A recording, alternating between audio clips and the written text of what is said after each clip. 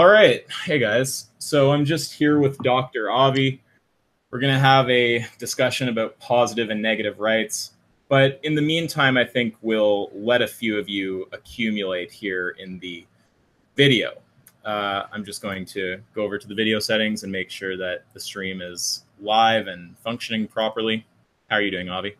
What's up, buddy, my dude? Okay, yeah, we have people here. This is all good. Buddy, my dude. Dude, my buddy. Dude. Buddy, dude of mine. Yeah, so, I don't know, man. What have you been saying all day? What have you been up to? What are you doing? Okay, here we go. You're back. Okay, good. Yeah. Oh, we are accumulating. I see it. Yeah. We'll just wait for a few of them to collect, and then we'll delve in. Because there's nothing more annoying than you come to the debate and you miss. And then you miss like the most important, the foundation. You missed everything. You missed the prima facie of it all. Exactly, and that's good old prima facie arguments. Your favorite. Yeah, irreducible, non-natural, tautological, prima facie, properly basic. it's just magic. It's just there. No. Just no. I don't presuppose. I know. Yeah, well, I mean, my intuition tells me that it's the case. And unless you can falsify my intuition, I expect you to trust it. It's like, tell me, though. Yeah. I had this, oh my God. Do you remember this guy? He was like arguing that supply does not equal demand in the Discord. Oh, yeah. That was a crazy one. I actually got, I got the most heated I've ever gotten in a Discord debate. I feel like I missed a lot of that. I changed his name at one point to "Supply does not equal demand." Yeah. What happened? I mean, man, everything boiled down to his gut. He basically said, "But I'm just going to say it's different in this case because my gut tells me so." And every answer, demand is different. Well, he said that for his gut too. He basically said he had no evidence, and then he said, "Well, I just think this way because of my gut tells me so. It's going to be more likely not because of my gut." Then I said, like, okay, well, what about a human? In the human context, would you do it? And then he said, no. And then, like, what about the cow or the chicken context, would you do it? And then he said, yes. And I said, what's the difference? And then he gave me a bunch of vague, first he tried to name a few, then I just equalized the traits, and then he just dodged around a little bit. I shipped him back to focus, and then he basically just said, well, my gut tells me so. And then we got into a debate on...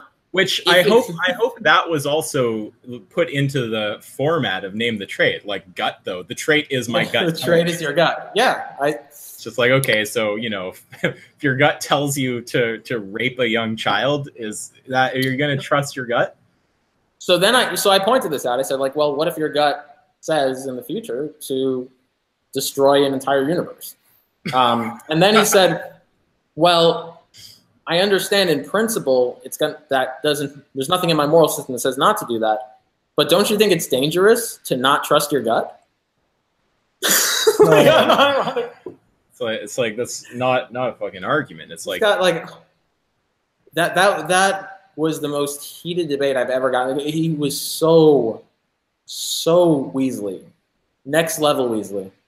Well, yeah, and I will give you credit because you're very good at catching the Weasleyness. So, like, I mean, for those of you who don't know Dr. Avi, he first showed up how long ago now? Oh man, what was it? April, okay, May. So forgive my lack of math. April, May, June, July.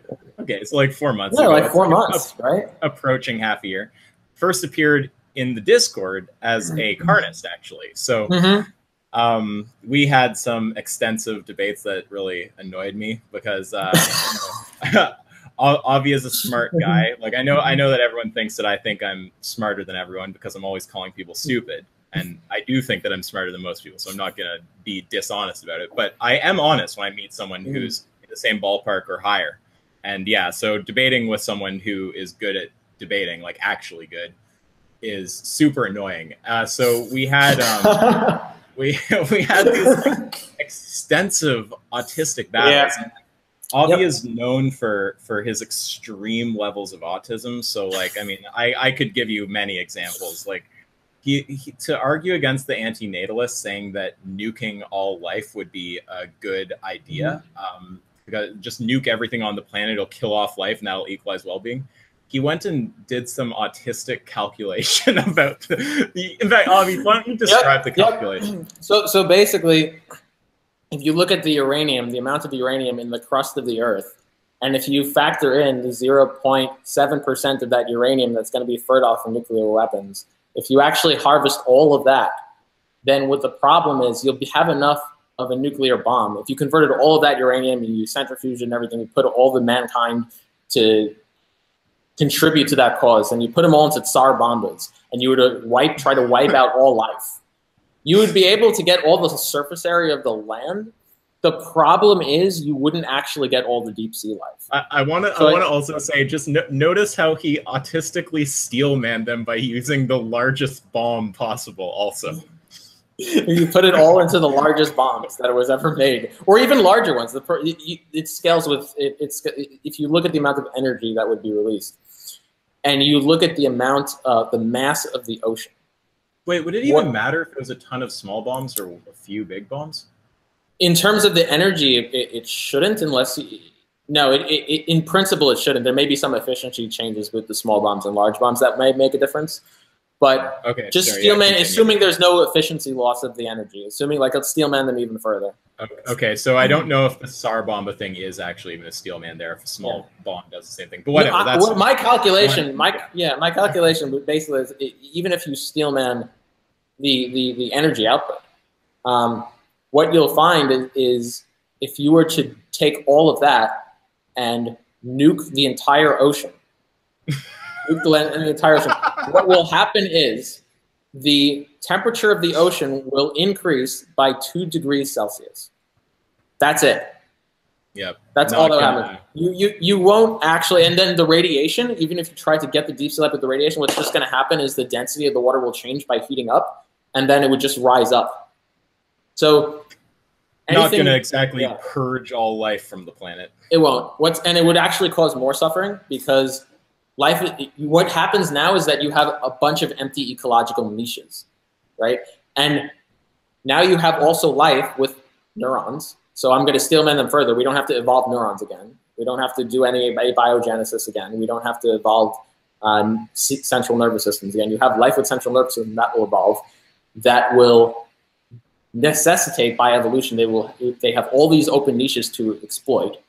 They will be a selective pressure to exploit them, and now they will exploit them with a radiation background. So you will have started the process all over again. Well, with more suffering. Not an ethical thing to suggest. So also, couldn't you also make the case that they're going to have to, like, okay, you read Pinker's book, Better Angels of Our Nature. He talks about the decline of violence. I've heard of this. I haven't read the book though. Oh, Avi, you'd love it. He gets into just all stats of insane levels of autism and just shows you just by all these measures, like, homicides and like crimes, everything, just violence is on a downward trend. Pre-state societies had a higher rate of death by violence than the warring countries during the peak of World War II. So there's this argument that also if, as you civilize, things get less violent, that restarting that process would make you have to go through all those violent stages of development again, plus a nuclear background. Yeah. And if anything, you can actually make a pro-natalist argument with that. You can say that, well, if I could bring beings into the world that will take an ecological niche over that current beings exist in and all they do is suffer, if I could take that over without killing them and I could just let them breed out and take over that niche without assuming we're wanding away all of the harms from destroying any ecosystems or environmental harms, let's just wand all of those things away, right? Assuming we wand those away, you will actually decrease the net suffering if you can just take over that niche by putting more humans into the world, rather than just animals that will be eaten alive.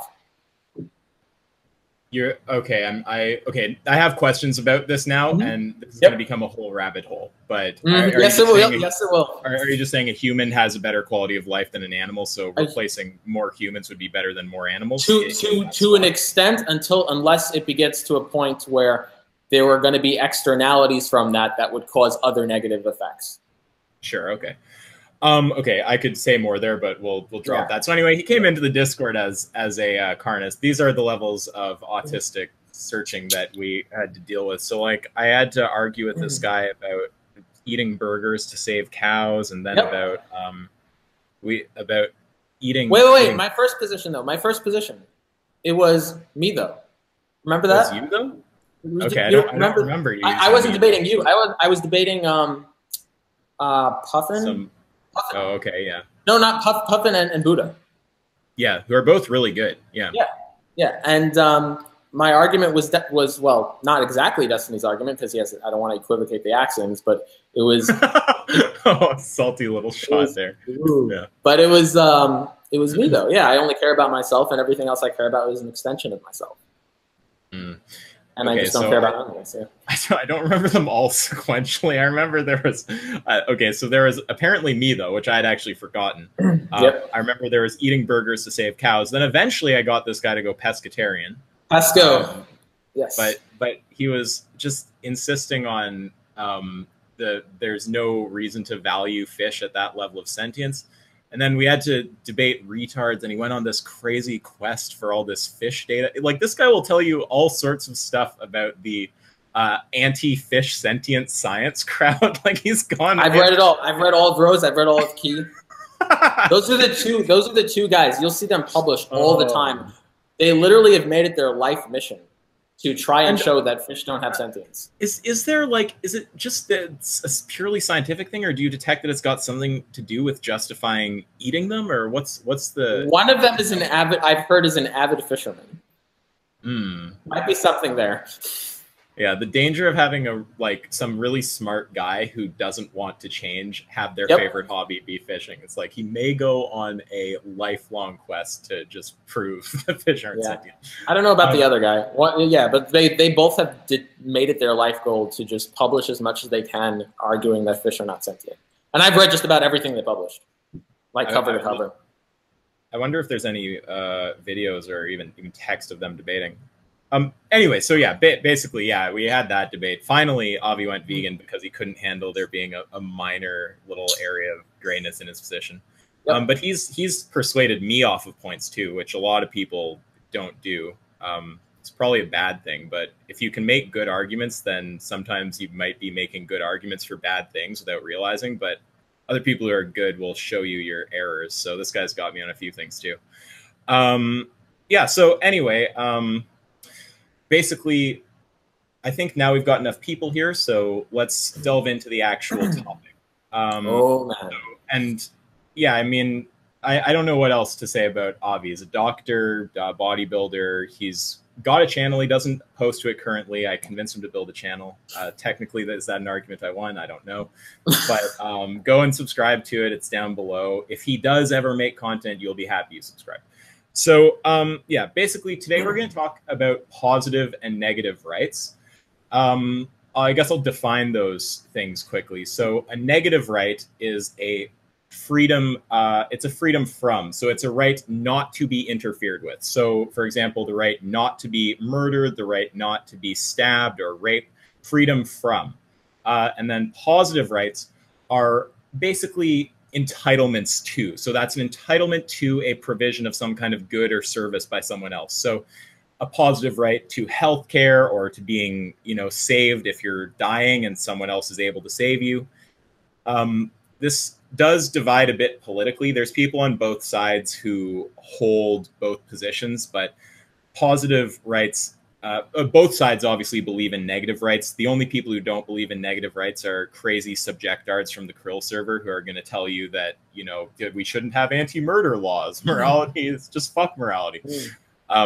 Virtually everyone on every side of the political aisle, it's totally nonpartisan, is in support of negative rights, freedom from exploitation or whatever may be imposed on you. Then positive rights, that's more traditionally divided. And, the positive rights are associated with the left and the negative rights are associated with the right. So like when the left wants things provided for society, when you're talking about, social health care, socialized education, these kind of things, if they're talked about in the language of rights, those are positive rights that are being talked about. The right is more in the camp of believing in liberty, kind of freedom from, and more like libertarians, especially, like very much like you don't have a right to compel anyone else to do something for you. I mean, they'll talking about free healthcare, give you arguments like, do you have the right to, put a gun to someone and force them to perform a medical operation? So, that the right more so talking about negative rights. Okay, so that's what positive and negative rights are. Positive rights, negative rights, that's freedom from, that's a right not to be interfered with. And then positive rights, that's a obligation someone else has towards you to provide some kind of good or service, to do a thing for you beyond just respecting your negative rights. I think, do you have anything to add there? No, I think you summed it up pretty solidly. Okay, yeah. Cool. Nice. And then I think just because we're talking to a vegan audience, it's worth talking about the connection between this topic and veganism. And the connection is pretty small. I mean, veganism follows from negative rights, which everyone's on board with. You can just use a logical consistency test like name the trait and demonstrate that for anyone who's got basic negative rights on the table and they don't have them on the table for some absurd reason, like, as personal preference or something like this, that's going to lead to veganism for them. So the argument for veganism you would make from negative rights. You wouldn't have to talk about positive rights. Whether you accept positive rights or not, that would not have any impact on veganism one way or the other. Negative rights would do it. So that's the relation to veganism, because I don't like when people watch these and they get hung up thinking which side I choose is going to affect my position on veganism. It's like, well, no, because that's not really the case. It's like the positive rights wouldn't have an impact on veganism. The negative rights lead to veganism, and we're already on board with that. Anything else there on the relation of positive and negative rights to veganism? No, just to add that, well, we're going to get into this later, but whatever positive rights you extend to humans, based on whatever metric you extend them on, you would have to be in the name and trait situation to not apply them to animals too. And we can get into... Yes, yeah. Of course, yeah. So for people who do accept positive rights, obviously you apply a logical consistency test to those positive rights when you're assigning them to humans and questioning assigning them to animals. And if there's not a basis for dividing up those two categories, a logically consistent basis, then the positive right will extend to animals. But there we're talking about you might have additional things on top of veganism that follow if you're on board with positive rights. In fact, they will follow to the degree that you're on board with positive rights and cannot name the traits in the cases that you are on board. But it's that as, yeah, no, there's nothing about positive rights that would impact veganism in the direction of you have less reason to become vegan. Yep. Good. Okay, good. Cool. Perfect. Okay, and then finally, I'll just give you the format. So Avi and I actually hold the same position here, which is basically a sort of like mild positive rights position. Positive rights light. Positive rights light, yeah. so it has been coined. Now, I'm going to, I think, play devil's advocate here. So, remember, I am not saying things that I believe in this debate. And I think that the sensible thing to do is sort of approach it from, both sides. So I'll talk about the negative rights and then I'll talk about the positive rights. And I think we'll start with the negative. And we're just going to make our way through it and see if Avi can talk me onto his position. And if one of you guys... Let's do it, buddy, my dude. I'm ready.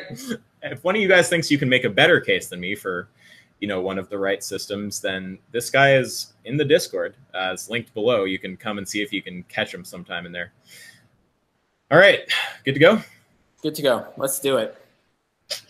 Okay, so I guess we'll start with just negative rights. So, I believe that I have we should all be free to do whatever we want. We should all be able to, punch around or stab or whatever, so long as our doing what we want is not interfering with someone else's ability to do what they want. I hold also just, like a basic belief in the non-aggression principle. I'm all for, you can't aggress against someone else. You run up on a negative rights barrier there. But you don't actually have positive compulsions to other people. I think that it would be wrong to say that you are forced to serve others. Yeah, so you're taking the position of just negative rights and no positive rights at all. Yeah, no, fuck positive rights. I mean, I don't think I owe things to other people. I think I have a right to not be exploited by other people, and I should be able to just do my thing. All right. So the classic example that's given to this is the child drowning in a lake, for example. So let's say hypothetically you walk by and there's a child that's drowning in a lake. And the only thing you lose from saving the child is a little bit of effort, extending your arm, and maybe you'll get your shoes a little bit wet. And then the question becomes, do you believe that it would be good for you to save that child, but it's not an obligation for you? So if you just walked along right by, you would be like, okay, it would be good if you did it, but hey, I mean, it's not an obligation. Or if you in that moment see a child drowning and the only thing you have to do is extend your hand, get your shoes a little bit wet, and save that child, is it not just a good thing to do, but do you have a moral obligation to do that? I think that you have it's a virtue, and it's a good thing to do, but I don't think that you're actually obliged to. I think that if you talk about being obliged to, I mean, there's kids all over the world. I'm obliged to all of them. I don't know. Like, I'm probably just going to virtually become a slave to others at that point, because there's always people I could help in the world. I think that I just have a freedom to not help that child, but it's good if I can to the extent that I want to. All right, let's say there were 1 million children. So there's 1 million children now that are drowning, and you have a superpower. You could save all of them. All you have to do is take a drop of water, put it on your shoes, tap your shoes together, they all get saved. Is it a moral obligation now for you to put a drop of water on your shoes and tap them together? Oh, and then all the kids go home. Well, that's unrealistic. That's unrealistic, though. Unrealistic. Yeah, so you need to grapple with the logical extensions of your moral system, regardless of the realistic nature of the hypothetical or not. So tomorrow, if this hypothetical were real, so imagine, so in this hypothetical, the hypothetical is real. So tomorrow, if you found out this actually was real, like this is like, wow, I didn't think this could ever happen, but it's real now. Does your position change? If there's 1 million kids dying, I have to save 1 million kids.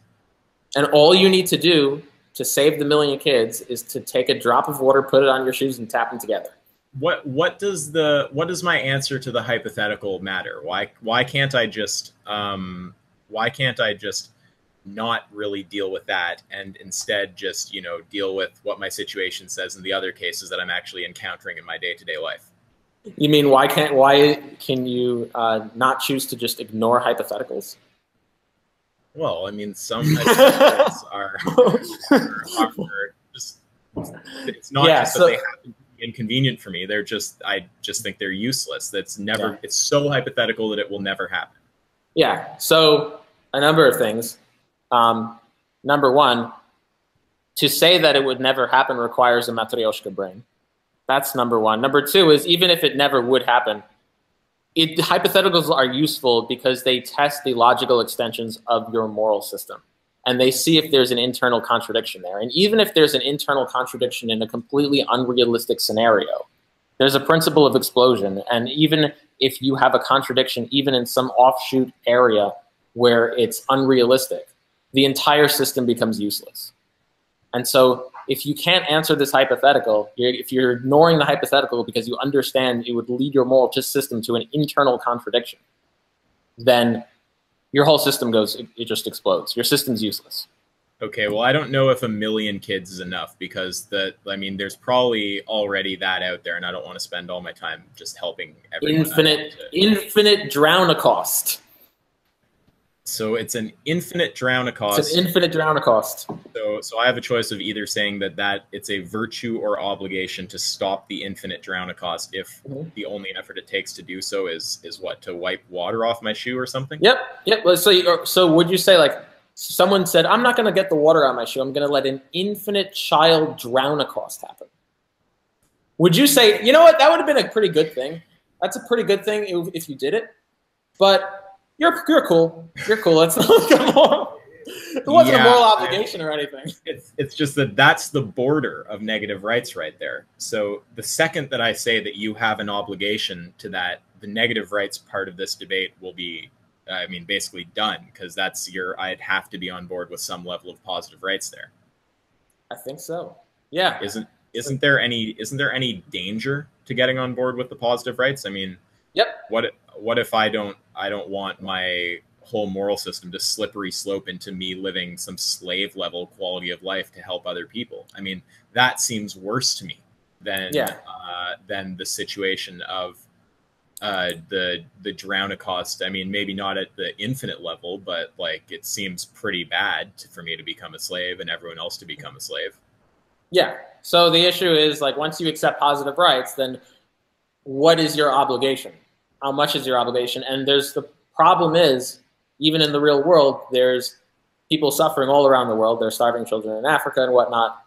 And your money will usually almost always be better suited in terms of a well-being and suffering standard in their hands than your hands.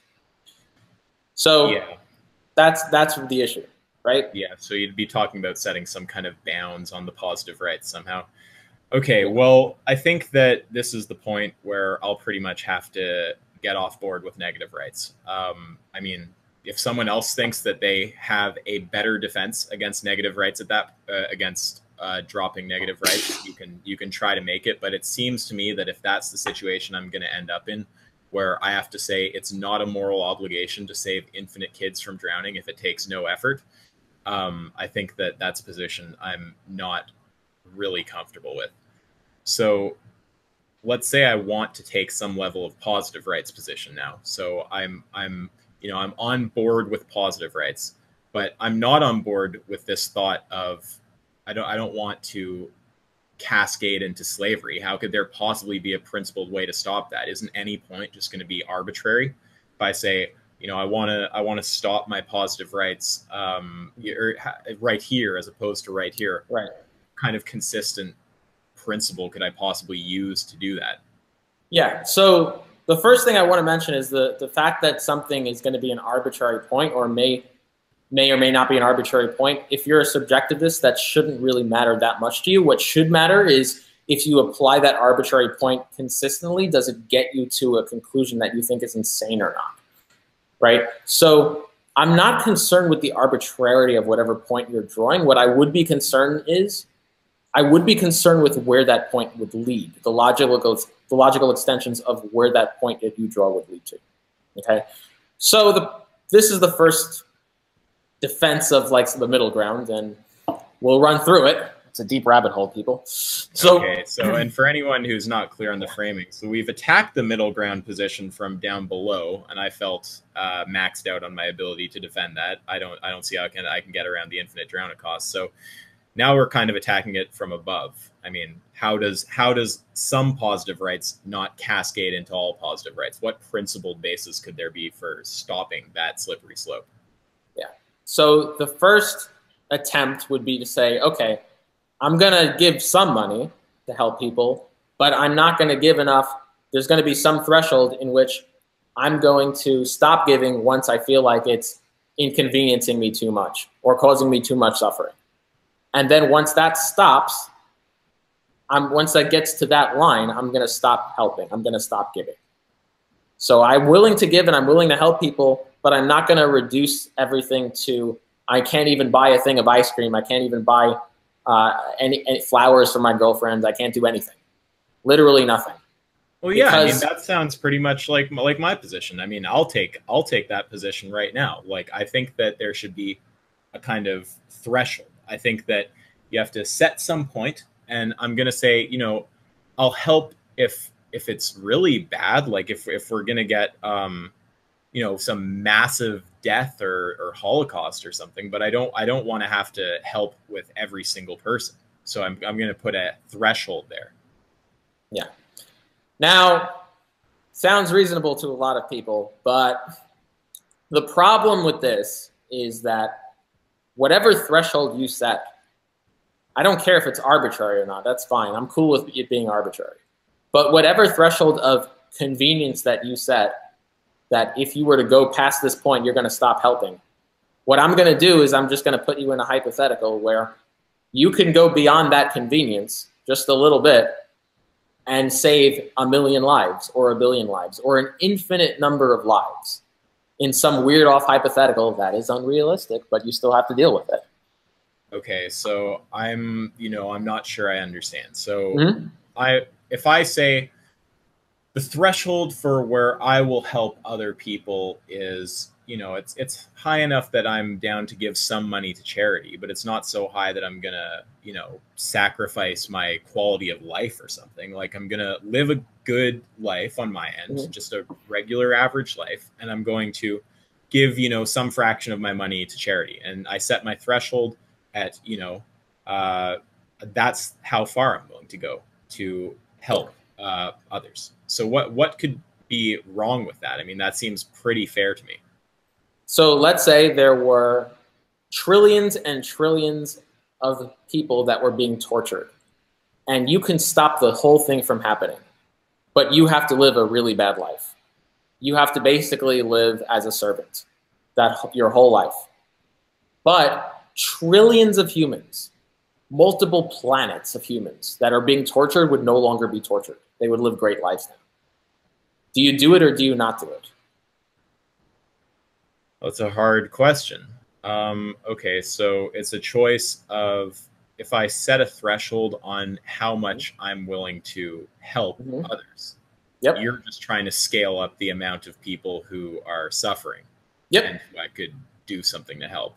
Yep. And if you don't budge on that threshold, then basically what's going to end up happening is you're going to look at planets and planets or galaxies of humans being tortured, and you're going to say, no, I'm no longer morally obligated to save any additional one of them because here is my threshold, and I'm not going to move 1 inch past it. I have no obligation to move 1 inch past it.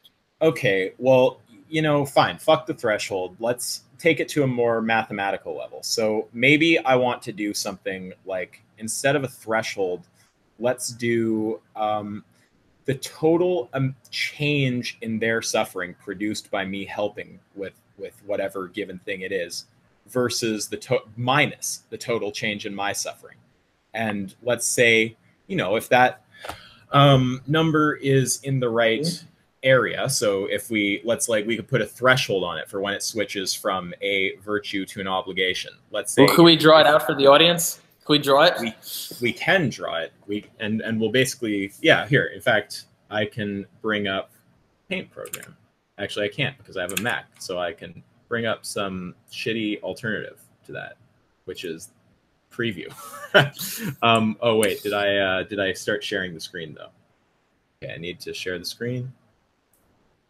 Okay, let's see if this works. All right, are you seeing? No, it's the infinite Holocaust. Okay, all right. And now you're seeing a white screen? Now I'm seeing a white screen. Now we're good. All right. So let's see if we can edit this shit. All right, I'll get a pencil. Okay, nice. Oh no, that's drawing loops or some shit. This is the problem of Macs. They're not the best. Oh, is there no way to type? Okay, there's letters here. Yeah, okay. Yep. So I'm gonna do let's get some text here. And let's make this all right, we'll do so X, which is the let's call that the decrease in their suffering. Then let's go minus Y, which is the increase in my suffering. Yep. Okay. I hate how this program's formatted. I want to make it long enough for everyone to see. Okay, so decrease in their suffering minus the increase in mine. Okay, and then let's just say that, and this is why I need a new computer, guys. Stop making fun of me. Let's say that we, here we go. Okay, and let's set a threshold on this. So if the number is, let's do between 0 and 100. These numbers are arbitrary. We're just assuming there's a way to quantify units of suffering. If it's between 0 and 100, we'll say that that is a morally virtuous action. And we'll say if it's over 100, that it's actually morally necessary, obligatory. Okay, so how's that then? We'll do the decrease in their suffering minus the increase in my suffering. So we'll get like basically a kind of differential there, a number, and then based on how strong that number is, it may or may not be a virtue or an obligation. So you know, take that with your stupid, you know, threshold leads to an infinite holocaust bullshit. And obviously, anything below 0 would just be a moral vice, because that would just yeah. I say we don't talk about the belows just to we can avoid that. Yeah. Yep. Okay. So you're setting an absolute difference between the decrease in their suffering and the increase in your suffering from helping them. And if it comes below a certain degree, above 0 to a certain threshold, whatever that value is, you will say that it is morally virtuous. And if it is above that threshold, you will say it's moral obligatory. Now, yeah, because what this does is it allows me to say, you know, if you scale up their suffering high enough, then you will get, oh, did I set this in the right order, though? I might have set this in the wrong order. No, you set it in the right. No, you're good. You're good. Yeah, because look, so if you scale up X, so if you scale up their suffering, then your number is always going to be over 100 if you keep scaling it up. So you avoid this the infinite holocaust. Now, do you avoid the vacuum? Do you avoid living as a slave? If you increase Y, if you scale up Y, which is your suffering, then you can land in the zone that's between 0 and 100. While at the same time, if you increase X, you avoid the infinite holocaust, and you still have perfect. So this will get me around basically both problems. I mean, there's this original problem we had with the drowning kid when we were talking about just negative rights, and it felt kind of ridiculous to say it's okay to drown infinite kids. So you have to have some level of obligation. At some point, surely you have to have some level of positive obligation, unless you want to bite the bullet on that, which I mean, I don't. But then there's the cascade into slavery. But you can actually you can get out of that by saying, you know, if my suffering is high enough here, then we could result, again, we'd have to set these numbers properly and calibrate everything, but you could have it where there is a zone that you can land in where something is virtuous but not obligatory. So that would stop the cascade into pure shittiness. So, you know, I think that that's a pretty reasonable place for me to go, at least in principle. All right. So I think now we get into the problem zone. All right. Okay. I'm just going to turn the share off. Oh, more infinite holocaust. Okay. So the problem is, what happens when I take Y and put it right to 0? So Y was the increase in Isaac's suffering from doing this act. And so basically, if I put it at 0, what happens is you end up in a situation where you literally could do nothing. You lose nothing.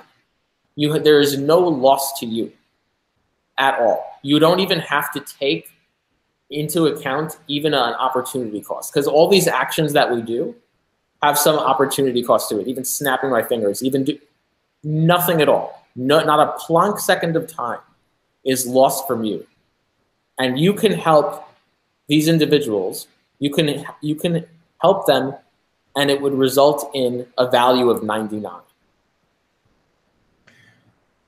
So basically, I have an action a non-action I can take. It requires no effort on my part, and it can help people. It'll help some people. Well, I mean, I don't know. Unless it's over the obligation point, I don't see why that should be that important. So let's say it wasn't. So we're in the real world. We're talking about starving kids. We're talking about people dying from malaria. Let's say it wasn't that far. Let's say it was just a kid getting diabetes, or let's say it was just a kid getting an infection. Or let's say we can scale it back even more. We can say, let's say it was just a kid that was being bullied and getting punched in the face, and the bully is punching. You see this kid crying, he's being punched in the face by a bully. And in this hypothetical, you are looking and you're seeing this happen. And you could take a non-action. You could do less than snapping your fingers. You don't even have to do that. And you would stop this whole event from happening, and both the kids would just go on with their merry day. Now, would you say in that situation that it would be a moral virtue but not an obligation if you literally lose nothing? Nothing, not one Planck second of time. You don't lose anything, and you prevent this kid from getting punched in the face multiple times by this bully. You know what? I'm gonna take it back a step because I don't even know if I want to be here. It seems to me like why can't I just say something like, you know, look, the most effective way. I do accept the positive rights, and I do accept that I have these very strong obligations to others. But let's say that I just hold, you know, the view that the most effective way for me to do that is actually for me to build myself up as a person and, you know, spend my money on things. Yeah, spend my money on things other than, you know, just the bare necessities. Like, look at it like this, Avi. If I right now were to start giving all of the extra money I make, every possible thing I have beyond what's the bare necessities to, you know, charity or something, that would really limit my quality of life right there. Like, even if I give it to, let's say, the most effective charity, I give it to, like, Against Malaria, which, you know, the effective altruists really like them. They're sort of known as one of the most effective charities. It's the most you can do towards saving human lives per dollar. You know, it's buying mosquito nets for kids in Africa. So, you know, I will, let's say that I do hold that goal and I actually want to do those things. But look, if I were to right now start giving all my money to that, let's picture two worlds. One where right now I start saving all my money, or I start doing that with all my money. And then a second world. And then you look at, we're graphing the amount of money given to Against Malaria over time. Okay. Yep. Money on the X, time on the, or sorry, money on the Y, time on the X. Now, I mean, let's picture adding a world 2 line to that graph. So in world 2, I give less money now. I don't give any money now. So there's a big flat point. But then I build myself up. I reinvest that money in myself so that later I can make more money. And then the line will overtake the other, and I could actually give more to charity that way. So I'm not in principle disagreeing with the positive rights. I'm just saying, you know, pragmatically, the best way to bring them about is not to dedicate all of your life to charity immediately. It's to build yourself to a good level and then do what you can from there. All right. The pragmatic arguments. I love it. All right. Okay. So a couple of things to say about the pragmatic argument. Number one, you don't know that. So, for example, if you were to take money and invest in yourself, it's possible, sure, I mean, it's possible that the pragmatics would go in your favor and you get even more money to donate. That's true. If you invest in yourself, you could also just lose your investment and you get less money to give to the Africans also.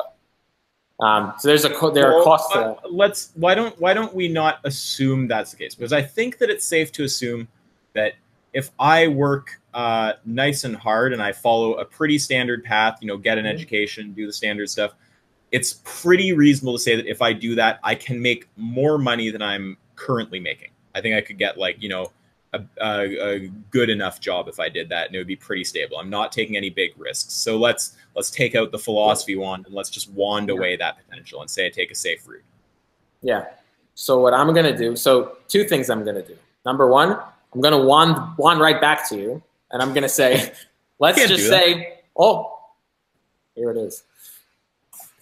Now, let's just say that that didn't happen. Let's just say that the pragmatics didn't work out in your favor. Let's just say, okay, maybe it's an assumption, but let's just say it didn't. Do you now believe, if the pragmatics didn't work out in your favor, do you now believe that in principle it would be right to live like a slave? That it would be right to live your entire life, like I said, just if you've had a crystal globe right now and you found out that the best way to save, the best you can do with your life is to live like a slave right now to save as many Africans as possible. Okay. And there's probably some people who are kind of stupid and don't have much potential, and that's actually probably true for them. Yeah, but do you think they have a moral obligation to live as a slave now?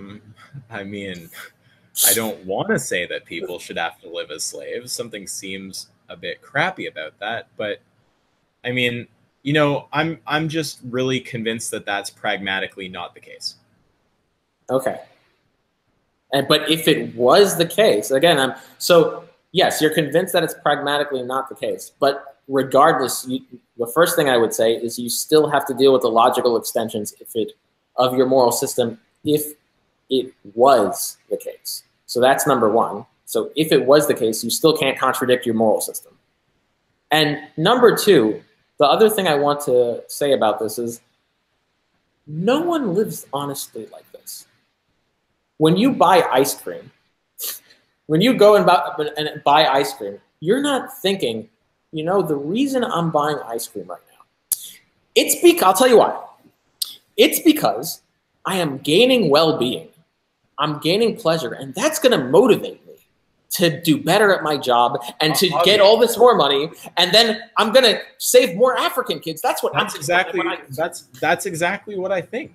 I mean, don't laugh at me. This is my moral view. So when I go and buy something nice for myself, like if I go and buy an ice cream cone, I mean that is basically what I'm thinking. I'm like, look, if I don't keep my well-being at a pretty good level, it's even the case with, if I want to buy like a fancy, $5,000 designer suit or something, it's like that suit will help me get into certain niches in life and present in a certain way that's necessary to get in certain situations, and things that can seem, pretty peripheral to it can seem not that central to your survival, you're not even really connected to your survival, can actually be extremely useful for advancing yourself, because your whole quality of life and way of presenting is going to affect your way of like interfacing with certain people, climbing business structures, networking. So that's important stuff.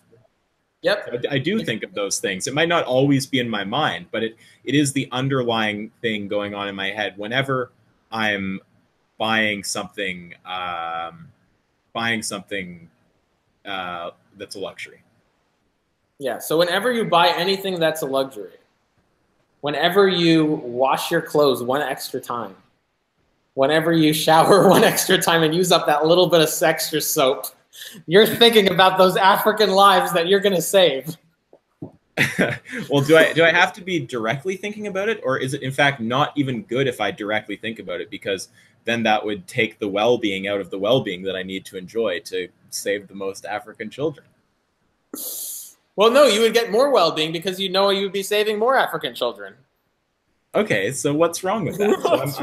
What's wrong is it's completely dishonest. It's the most cringiest thing anyone could possibly say. No one operates like this. How do you know it's like going when you go? I don't believe that when someone buys a suit and goes to a job interview and then say, "Oh, nice suit, nice tie. I like what you did. Yeah, it's a good applicant." It's like, yeah, man, I did it for the Africans. That's what I did it. I'm gonna get my well-being up and do it. But wait. But at the same time, though, you don't think it's possible to have an underlying motivation that's kind of the driving reason you think it's right to do something, but then surface level motivations that you are engaged in the moment, and that maybe you might even think that it is most beneficial to the underlying motivation to allow the surface motivations to become central in your mind? It's possible, but this is not the underlying motivation. Isaac, listen. When you have sex with a woman, okay, and instead of working an extra hour so you can give some money to the Africans, you have sex with a woman instead. After you finish up, do you go and say, I can't wait for that extra African to be saved? Sometimes. Yeah, so I think this is the point where I'm going to have to abandon the pragmatic argument, because I don't feel that I can honestly say when I'm buying a good or enjoying my quality of life that the motivation there is saving the African children. And I also think that it's you can probably make a pragmatic counter argument if you were to delve into it with full autistic powers and look at the data on it. Like, I mean, I don't know if I could meet the burden of proof on a lot of those things being essential to developing a certain quality of life. I mean, it sounds like like pretty speculative that buying a certain soap dispenser would actually like help the African children. So yeah, on the grounds that I don't feel that's my honest motivation, and that I also don't know if it's actually, you know, pragmatically, like empirically true. And that would and also, even if it was pragmatically true and it was your motivation in principle, do you think if those things were there, that person, and we wanted away the scenario, yeah, then do you think in principle these people should live like slaves? Yeah, if it were the case that you wand away the pragmatic, effects of living your life with a decent quality for yourself, you say the best way to save the African kids or to maximize well-being is actually to live as a slave. Do I think I should live as a slave? So yeah, that would be another reason to say no. So okay, I'll move off the pragmatic point. So let's go back to what we were at before then. Fine, we'll go back to the equation. Okay. So I want to do the change in their well-being minus the change in my well-being. And, if we get a number over 100, it's an obligation to help. If we get a number between 0 and 100, then it's a virtue. And below 0, it's entering the immoral territory. So yeah. We should probably go back to the drawing board to show the audience everything. Sure. And we'll bring that up. And everything that follows. Okay. So I've got a drawing board on the screen now. Okay. So the problem here is I'm going to give you a case where y is equal to 0. So that's the hypothetical I want to give you right now. Okay, so the increase in my suffering is 0. So I don't suffer at all. Yep. You don't suffer at all. And x, you've set the moral obligatory threshold to 100. So I will set x to 99. Yeah, and what kind of things would we have at the around 100 level? Like what kind of obligations would we be talking about? I mean, it would vary from individual to individual, but it's 100. It's just a relative difference. So if you set it to, it depends on how much you're suffering to what they are. So if you're, it's important for people to understand why we're setting it like this, because we want, again, to not be susceptible to this negative rights reductio of supporting, saying it's not a moral obligation to save infinite children for 0 effort. But we also don't want to be susceptible to this hard positive rights reductio, where it's going to say that you should reduce your quality of life until it's basically hit equilibrium with people in the worst area of Africa or something like this, or wherever the equilibrium point is, just to maximize well-being for others. You should continue maximizing their well-being until it generates more overall suffering in the universe to keep doing that for them instead of doing something for yourself. So you want to be not susceptible to either of those. So this is why it's good to do a x minus y, basically, because if their suffering is high enough, if the change in their suffering is high enough, you have a really high x value, then that's going to actually, even if I have to suffer, I don't have to do that kind of, the bullshit threshold of how much I'm willing to help. It's just, if their suffering is big enough, I'm going to be obliged to help, even if it means ruining my own quality of life. So I'm not susceptible to the infinite suffering reductio that you had me on when I said that I want to set a threshold of how much energy I'm willing to put into helping others. But I'm also not susceptible to problems at the other end, helping people infinitely. Because if the increase in my suffering is strong enough, and the decrease in their suffering is not at some excessive point where you've exaggerated it to infinite beings or something, then it might hit the range of being a moral virtue instead of an obligation to help people.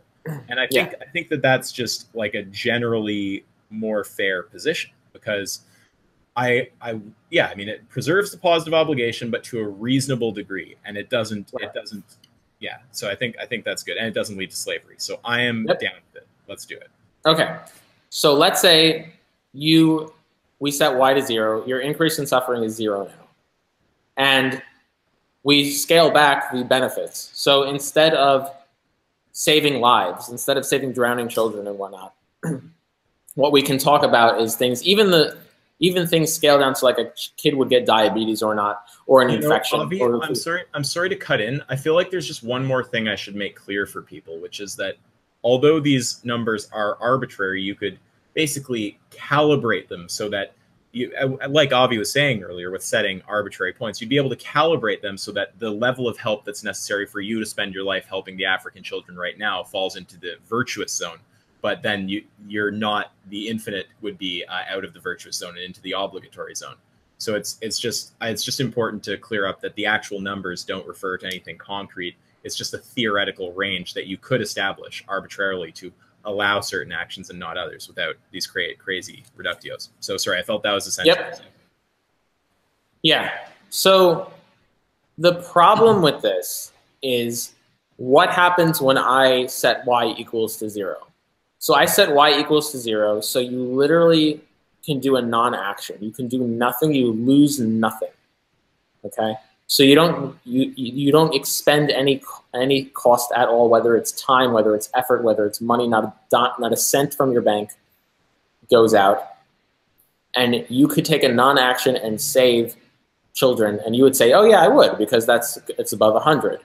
But what happens if I say, okay, well, instead of saving a bunch of kids, let's say it's just saving one kid from getting diabetes, or let's say it's just saving one kid from getting bullied at the school park and getting punched in the face. Let's say that's all that there is to it.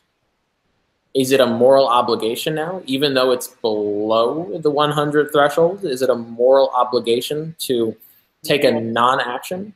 To save someone from diabetes for literally no effort, I mean, it seems like it would be kind of hard to say no. I mean, maybe what if I just lower the threshold though? Why don't I just bring the threshold down, and then I could justify, saving those people, but not everyone, to a point that I'm going to have some crazy suffering. So let's do this, but I'm just going to bring the threshold down to like 50, so it covers the diabetes case. Well, then what about the kid getting punched by a bully case? What about, like, you see a crying kid, he's getting tormented, he's getting ragged on, the bully is punching him in the face, he's the rest of his day is going to be ruined. You're standing there looking at this kid's crying, the bully is wrecking him, he's just murking this kid. And you would look and say, it would be good if I were to do nothing and save the kid. So fine. Okay, so I'll set the threshold below a beating. Okay, so it's like, I don't mind a kid being punched once. That's probably good for character, but like below a beating or something severe like that. What's wrong with that? How many punches would you say is not good for character? Okay, wait. So a punch, well, say it wasn't good for his character, Isaac. Hold on. Say the kid just gets punched in the face and then starts crying. Well, I mean, how do you know? And builds nothing. Let's just say it wasn't. Let's just say it all that happened. The only consequence of that is that the kid got murked in the face once, and then it ruined his day. And that's the only consequence. I think that kid getting punched in the face once is better than me getting reduced to slavery. So I'm gonna bite the bullet. Oh, okay. Well then, biting the bullet on. Okay, so biting the bullet on you doing nothing. You doing nothing. Oh, well, that just sounds like your reason you're biting the bullet on doing nothing. You seem to be clearly uncomfortable with doing a non-action to save this kid. You're biting the bullet of doing something you seem uncomfortable with. I don't know. Are you uncomfortable with? I mean, are you uncomfortable with looking at a child getting punched in the face by a bully and saying it's not a positive obligation to do nothing to save it? I am, but maybe I care more about not being reduced to slavery, so I have to accept that shitty consequence to not be reduced to slavery. Yeah, but that just sounds like it just sounds like you're uncomfortable with the logical extensions of the moral system, but you would be more uncomfortable. You seem like there's no way out of it. I would be more uncomfortable with something else. It seems like you're motivated in your reasoning there. It doesn't seem like you're trying to structure what you're... No, I mean, I'm not comfortable with the kid getting punched in the face, but then, I mean, if we abandon the threshold, you're gonna get into some weird territory there. I mean,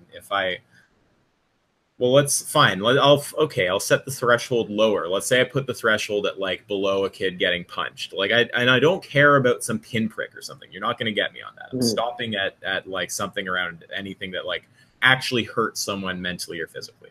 So set the threshold there. What's wrong with that? Okay, so the threshold's at what number is it now? So if we started at 100. Yeah, let's put it to like we tried 50. Let's just put it to like 5. Okay. Yeah. So 1 to 5 is morally virtuous, and then 5 or over is over 5 is morally obligatory. Yeah. So now the kid that gets punched in the face, the kid getting punched in the face is it's a moral obligation for you to save the kid, even if there's nothing. So in lieu of the fact that there is nothing that you're losing. So you get around that. You also obviously you're going to get around the infinite Holocaust too, because your threshold's lower, so it's easier for things to go over the threshold. Sure. The problem is, in the real world, with the starving Africans and whatnot, there's going to be a lot of money that you can give now that is going to be above that threshold, because they can use that money for way better goods than you can, and the suffering that they're enduring right now is way higher than that of a punch, right? So you would in order to this is just going to lead to slavery again. Yeah, it's going to lead. Yeah, it's going to lead. You would have to basically go down to living like a slave, just a little bit better than the slave than you did before. You would have to like live as a slave, but like the inverse well-being of not getting punched slave. Okay, that seems like a bad idea. All right, so let's you know what? Fuck that. Okay, I think that it's just the absolute number thing that's making it bad. Okay, we're getting rid of the bad threshold, so let's put it back to 100. I was happy with that, but it's this part up top. Can we, instead of doing x minus y, let's do x over y. So let's make it like a ratio. So that should get me around this, right? So if I say that it's the decrease in their suffering over the increase in my suffering, we can get some different answers. So I think that'll save me from these reductios. If I were to, yeah, so I mean, I'm going to have to change these numbers down here too, actually. Okay, so let's say that if it's, how should we do this? Decrease in their suffering, increase in my suffering. Okay, so if it's below 1, let's say that that's in the territory of, in fact, we don't even need to write that. We'll just write between, 1 and... Between 0 and 1. Between 0 and 1, it's bad. Wait, yeah, but let's ignore, but we aren't doing the bad here. We're just going to do in the positive range to keep it as simple as possible. So we could actually leave it the same way. We can, well, yeah, fine. We'll include the bad. We'll say between 0 and 1 is actually bad, and then 1 to 100 is virtuous, over 100 is morally obligatory. So I think that this will get around the uncomfortable reductio situation. So let's try with the ratio and see what happens. In fact, okay. How about, yeah, okay, so continue, sure. So the ratio gets you out of, okay, so decrease in their suffering divided by the increase in your suffering for helping them. Okay, so if we we can't set it to 0 because we can't divide by 0, but we can say it's a limit as it approaches 0, right?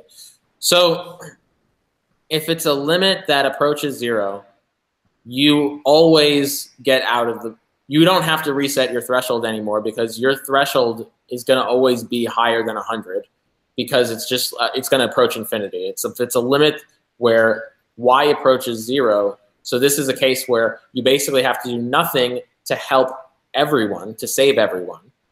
Well, yeah, because if you just, y gets down really, really small and it's some tiny decimal, it's just going to yield you a number in the ratio that's going to be well over 100. Yeah.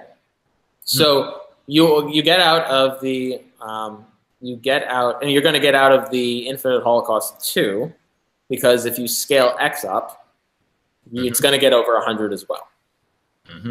And if you get out of slavery, because if you scale y up alongside x, so x is decently high, but y is also would be very high, but not higher than x, it can still fall between 1 and 100, where it's morally virtuous, but not morally obligatory. Okay, now let's make sure that's a confusing part. So let's make sure everyone's clear on what we're saying right now. Let's just get optimum clarity on the three uncomfortable things that have happened so far. So let's do a autism level recap right now, so people understand what's going on here. Does that sound good to you? Let's do it. Bring the layers. Bring the layers on.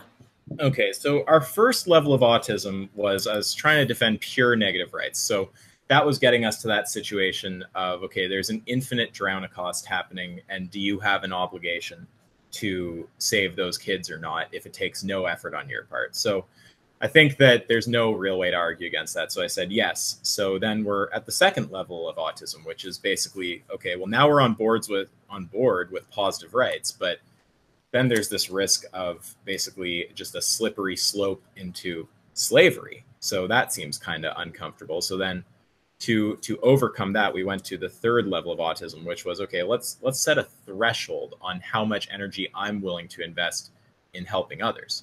But then the problem with that is that when I hit my threshold on how much I'm willing to help, then you can scale up the amount of people suffering who I could help with little effort just infinitely high. And I have to say, no, I'm over my threshold. I won't invest this minor, tiny bit of energy or non-energy to help those people. So it's almost like just equivalently bad to the drowning kid original autism level. So then we tried saying, you know, okay, the threshold thing isn't going to work. Let's make it a more like a math kind of thing. Let's go the decrease in my suffering minus the decrease in their suffering. So we ended up with some kind of uncomfortable views there too, because if you set the increase in my suffering to 0 and the decrease in their suffering, you were to the increase in my suffering is nothing, and then the decrease. Sorry, let me make sure I'm making sense here. There is 0 suffering for me, and it helps other people. At that point, it would seem kind of crazy to say, oh, well, you know, I've got no obligation to help. Do you want to aid in the recapping so I'm not just talking the entire time? Yeah, sure. Okay. Yeah, so basically we started off, obviously they're negative rights. If you reject positive rights, you look crazy, because then in order for that to, if you were to reject positive rights completely, you have to reject an infinite Drown-a-cost, baby. You have to accept infinite numbers of children drowning just because you don't want to get your shoe wet. You could say, well, it would be a good thing to do, but I'm not obligated to do it. So that looks crazy. We should write these. So, yeah, let's write them down. Okay, we'll go number one. Number one, we'll call it negative. We'll just say negative rights only. Okay. And the reductio, and then we'll write the reductio beside them. Yeah. Are you still seeing my screen right now? I see it. It's perfect. Okay. That's good. Negative rights only. So the reductio for that is basically infinite Drown-a-cost. the infinite Drown-a-cost. Okay, so infinite Drown-a-cost. Yeah. Okay. So we got negative rights only. That's going to lead to the infinite Drown-a-cost, which is not a word apparently. Fucking Microsoft Word is not creative enough. So then we go, okay, the infinite Drown-a-cost is bad. So what do we want to bring up? Then we try. Okay, let's positive rights. Yep. So positive rights, and we'll just, I mean, we'll assume negative rights is already in place for the rest of these. I won't even bother writing that. So let's say well, whatever. Yeah, positive rights plus positive rights, post negative rights. And then the reductio to that is enslavement to the point where you are equivalent to them. Okay, so yeah, exactly. I mean, if you don't set some kind of threshold on the positive rights, or some kind of way to limit the positive rights, then you basically get the let's call it like the positive right limiting LIMI limiting problem, and we'll just write in brackets there, reduced to slavery. I might just, yeah, reduce is fine. Okay, yeah, so that'll be okay. So then we said, okay, well, we want to preserve positive rights. We want to preserve negative rights. So let's try again. In fact, you know what? Just for order's sake, I'm going to. We're getting really. We're getting really INTJ here, boys. I'm not an INTJ. You're not an INTJ? No, I fit the INFJ type. My gosh. Which, when you look at the like function stack, they have the same primary process, but there's a little difference there. I would have taken you for an INTJ.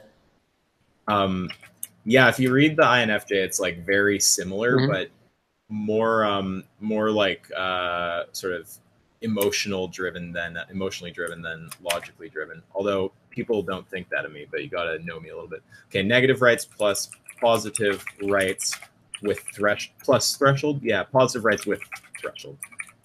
Yep. Let's do it like that. And so where did we end up on that one? We ended up that one, infinite Holocaust. Yeah, infinite. You're back to the infinite Holocaust or infinite Holocaust, whatever you want to say, because anything above that threshold, it's going to eventually run into a point where you're going to meet the convenience threshold that you don't want to step past, and then you can just keep scaling up the suffering of the people that need help in a hypothetical that you can help them, but overstep that threshold. So that leads to an infinite Holocaust, Drownacost, whatnot. Okay, so that's pretty bad. So then we said, okay, fuck the thresholds. We're going to keep negative rights plus positive rights. And we're going to say formulate, or let's do positive rights limited by X. That's decrease. Oops, decrease. Wow. Decrease. Oh my God, I'm fucking retarded today. Decrease or whatever I just said. Decrease in their suffering. Then let's go minus Y, which is the increase. It's like, did I spell that right? Jesus Christ. Increase in my suffering. Yeah, so that'll be fine. Yeah. And so, yeah, so positive rights. So, and then let's go, let's add in where, well, one sec. Let's add in where 0 to 1, 0 to 100 equals, 0 to 100 equals obligation, and over 100 equals, oh my God, I wrote that wrong. Obligation, this one's virtue. Yeah, virtue, yeah. Okay, and where over 100 equals obligation. All right, so that seems correct there. And then the reductio. Reductio is, set Y to 0. You don't have to do anything. And then you're standing by when kids get punched in the face. Yeah, so let's, so one second. I just want to make sure that we're on the same page here. Yeah, so decrease in their suffering. Oh yeah, so the reductio for that is set Y to 0. So no suffering at all. Yeah, set Y to 0. Yep. So how should I write that? I should so you say the reductio would be to accept child getting punched at no cost to your own. When I can stop it at no cost. Yeah, when you can stop it at no cost. Okay, yeah, so that's pretty bad. And I just want to, before we go on to 5, when I can stop it at no cost. And then I guess you can scale up the amount of kids being punched and then take it as a group. But it seems like if you process individual situations like that, it would add up. So yeah, I'm not comfortable with that. So then we said, fuck this. Let's do negative rights plus positive rights. But in this case, let's make it limited by X, which is the oh my God, decrease. x divided by y, which is the increase in my suffering. Okay. Yep. And then we're gonna go. Oh wait, yeah. Let's add to that. Where yeah, and we'll keep the same numbers, I suppose. Oh no, we're gonna have to calibrate it for a ratio, aren't we? Because you can't get 0 as a ratio. So let's say 1 to 100 equals virtue, and then let's. Oh my god. And then over 100 is obligation. Yeah, so that seems like an all right framing. Do we want to include the negative? I don't think that's even necessary, so that should be fine. I think that works pretty well, and I think these equal signs are getting confusing though. So I think I'm gonna start just putting a dot at the end and going reductio, because the equal signs are getting yeah, that's fine.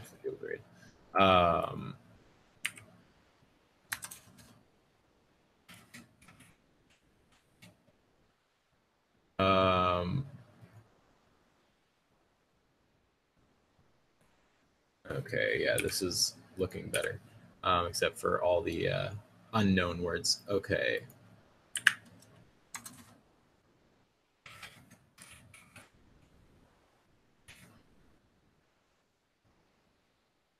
Let's just see here.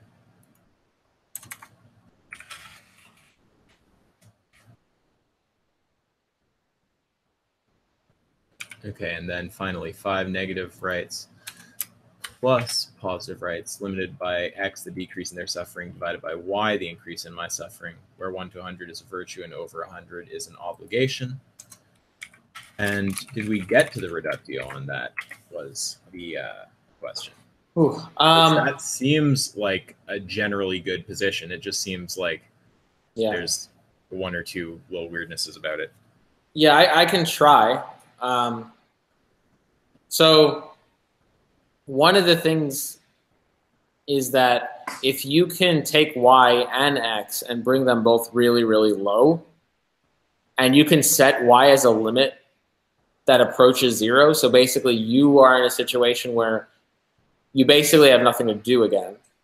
You don't have to do anything to help other people, but the help that the x value would also be very tiny. So it would be something like there is a slight negative thought that someone has for a microsecond.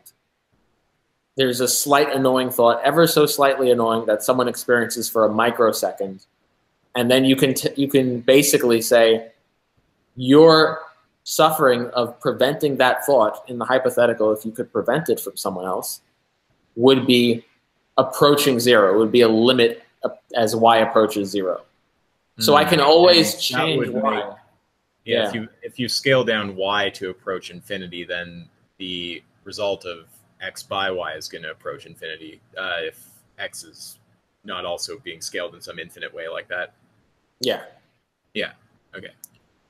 Yeah, so it basically seems like even in these tiny little minutia cases, that is long, because here's the thing, at the end of the day, compared to 0, everything looks meaningful. Everything is gonna, if I approach, I could just keep reducing it closer and closer to 0, and I'm always gonna get over 100. So even if it's just the tiniest little nuisance, then you would have to say that it's a moral obligation in these circumstances to alleviate the tiniest little nuisance. Not even a virtuous thing. It's a moral obligation, so long as it costs you actually nothing, or a limit as it approaches to nothing. That doesn't seem that bad to me, though. If the cost to you is just so fucking minuscule, I mean, I don't mind calling it an obligation. Is that really that bad? It does seem kind of weird. I mean, like technically, like mathematically, it within that framework, it's what follows. Let's say, sorry, go ahead. Yeah, it is what follows. It's just to say that, why can't someone just say, like, you know what, I know it costs me nothing, but like, honestly, look how little it costs that person. It's just a microsecond of this slightly annoying thing. Why should I care? I know it costs me nothing, but like, why do I care about this? So let's just spell out clearly once for everyone what this situation here, number 5, gets you around, because this gets you around all of the uncomfortable reductios from the above examples. I've talked a lot, so I will let you do it. And then I think 5, at that point, we're getting very close to me just biting the bullet on your position. I mean, that's looking pretty similar to your position, because your position is a ratio position. So yeah, why don't you tell everyone what is gotten around from the previous attempts with... All right. Are we taking it from the top? Am I taking it from the top? Well, yeah, or more like explaining how number 5 would address all of the reductios from above. Okay, so number 5, basically, it's the ratio of the decrease in their suffering divided by the increase in the suffering of the person helping them. So look at all the things it gets around. So if you take X and you scale it up, so if the decrease in their suffering is scaled up, so if that would be a scenario where it's an infinite Holocaust, for example, there's like an infinite amount of torture going on, then you're obviously going to get your ratio above 100. So that makes sense, because you get to say it's a moral obligation to stop an infinite Holocaust. Okay, so that's one thing it gets around. If Y approaches 0, then so that actually gets you around the first 3 right there, I think. Or no, not the slavery. It gets you around the infinite Drownocast and the infinite Holocaust after the threshold, though. So that's 1 and 3. Yep. And then also, if you increase Y, if Y is increased and X is large, but Y is increased not to as large as X is, but still significantly large, it could fall between 1 and 100, where it's a virtue and not an obligation. So that gets around too. I think there's an empirical thing here that will trip people out, which is trying to think of what the number would be for a whole ton of people, and then your number and how that could possibly land under 100. Remember, the actual numbers on the screen are arbitrary. So just a reminder there. It's more about the principled system. Yeah. But yeah, continue. So yeah, you've gotten around the both the infinite Holocaust in number 1 and the infinite Holocaust after the threshold in number 3, because you have positive rights on the table from number 1. And there's not a limit on the positive rights. It's just it's looking at a relation between the suffering produced for you and the well-being produced for others. So if you ever have to scale their suffering up really high, you're not committed to saying, oh, it's fine to just allow the infinite Holocaust to happen. I'm past my threshold. Then you also got around 2, which is this like positive rights limiting problem reduced to slavery. Yeah. So that gets us. So we got around 1, 2, and 3. Now the question is, do we get around 4? And just to mathematically spell out why you get around 2, it's because if you scale up, you have like a decently high number on X, but then you also scale up Y to a point that you're talking about. And again, you could set this arbitrarily, but scale up Y to a point that you're living a really shit quality of life and not having any fun and just dedicating everything to helping people. That could land in the 1 to 100 range, which is the virtuous but not obligatory range. So that gets you out of the slavery reductio, and it gets you out of the infinite Holocaust reductios. But then we still ran into a problem, which was addressed in 4. So I'll let you hit that. Yeah. So in 4, the problem was, what if I set Y to 0? Then we had to go and say, what if I reduce the threshold to get around the problem of reducing Y to 0, so I don't look like I'm going to stand by while a kid gets punched in the face? Then and the problem for everyone who's not thinking as mathematically and quickly as you are right there. So if you set Y to 0, you're saying the amount of suffering caused for me by helping these people is nothing. Yeah. Yep. So the amount of suffering caused is nothing. Then then it looks like you would say, okay, there's nothing I would do. I literally have nothing to do. I could save this child from being punched in the face, but since it's within my virtue threshold but not my obligation threshold, I'm not obligated to do it. Yeah, so then we tried. Then the try was then to reduce the threshold to that point, but then the obvious problem is that you're back into slavery. So because if you just apply it to the real world, there are people who are experiencing far more problems than being punched in the face. They can use your money to experience a lot more of a decrease in well-being than the decrease in well-being of the bully punching the kid in the face. And then so I have to reformulate this actually. So I think that R5 is actually more like 6, and I think that R5 is something like negative rights plus positive rights, limited. But I should have just. I'm not even going to do it now. Limited by X, decrease. I'm worried every time I spell that now. Their suffering minus Y, which is the increase in my suffering, where 1 to, we tried to lower that threshold. So let's say 1 to 5 equals virtue, and plus 5 equals obligation. Yeah. And so the reductio for that was basically, as you were saying, slavery up to the point that the gap between you and these people is 5. Yeah. But you can, I mean, well, spell out what exactly that looks like. Yeah. Yeah. Basically, it's just you being a slave, but you're a slightly better slave. It's the inverse of what the amount of suffering you would experience with a punch. It's the being a slave with the well-being of that inverse. So it's basically a slave, but a little bit better than a slave is what you're reduced to there. So let's say let's call that the reduction almost to slavery. Yeah. So that's not too helpful. Yeah. Yeah.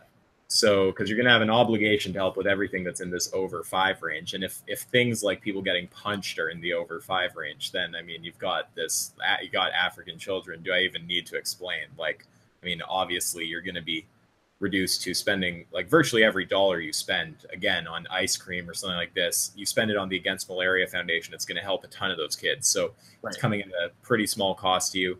If you set your threshold that low, you're going to be spending virtually all your money, all your time, helping towards some kind of well-being maximization effort. So, I mean, at that point, we decided to switch from a subtraction to a ratio kind of model here. So we're going negative rights plus positive rights, limited by X, the decrease in their suffering, divided by Y, the increase in my suffering, where 1 to 100 is a virtue and over 100 is an obligation. And so this gets you around this uncomfortable scaling down the labor on your part to help out, because if you get into some, you know, decimal point approaching like infinitesimal or whatever they call them in mathematics, if you start getting extremely small, like negative, infinitely reducing that number, then you're going to actually get, when you divide X by it, you're going to get a number that is approaching infinity. So for all these, you know, small situations where it comes at virtually no effort to you, you're not committed to saying, oh, I have no obligation to not snap my fingers to help the kid not get punched in the face. You can say, well, yeah, I mean, the cost to me is so small that when you divide by the cost to me, you actually get a positive number, and it's going to justify that, a hugely positive number. Yeah, exactly. So there's no justify not punching or snapping your fingers to save the kid, as an obligation, not a virtue. Right. So the basic issue with 6, that 6 gets around everything, is because you don't have to change your threshold in the first place. Mm-hmm. That's the fundamental point. Because if you ask the same, remember why the threshold needed to be changed. The threshold needed to be changed in the first place because the question is, what if we set Y to 0? But if we set Y to 0 in 6, if we just ask the same question for 6, what if we set Y to a limit approaching 0 for the sake of making it mathematically intelligible? The answer is, well, it's an obligation, because then the threshold is already over 100 or whatever arbitrary amount you set. So 6 gets us around virtually all of these. So you have the positive rights obligation to get around these, infinite Holocaust kind of examples in 1 and 3. You have the ratio in place and this threshold of virtue and obligation, which gets you around the slavery reductio. And then you have it set up as a ratio instead of a absolute number, and that gets you around this reduction to almost slavery that you get when you say, the decrease in my suffering is nothing and the increase in their well-being is a lot. Or you didn't frame it in terms of well-being, but you know what I mean. So let's say, now this is pretty much your position. So at this point, I'll put a criticism to you, and you tell me what you would do with it. Yep. Okay, go for it. Let's say that we have 2 things that are both in the over 100 area. So they are both moral obligations. The decrease in their suffering is sufficiently high, and the increase in your suffering is sufficiently low that you get a number well over 100. Now, these 2 moral obligations, the separation between them, in terms of, I guess these are what, units of moral necessity or something? I have no idea, but their gap is infinitesimally small. Let's say it's an obligation to save 2 beings, and one of those beings is just slightly more sentient than another. Now, you'd say you have to save the more sentient being, correct? Yeah, correct. Okay, so what if the ever so slightly more sentient being who you have just this microscopically stronger moral obligation to is your mom? Well, I don't want to be calling my own mom. I don't want to get her on the line.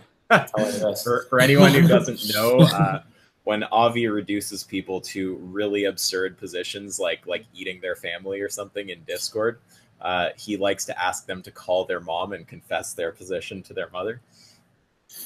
Yeah, I'm not going to call my mom and tell her that that if there was another stranger's mother and she was slightly more sentient than my mom, I'm going to let her die and save the stranger mom. Let me see if I can get my mom on the line and tell her this.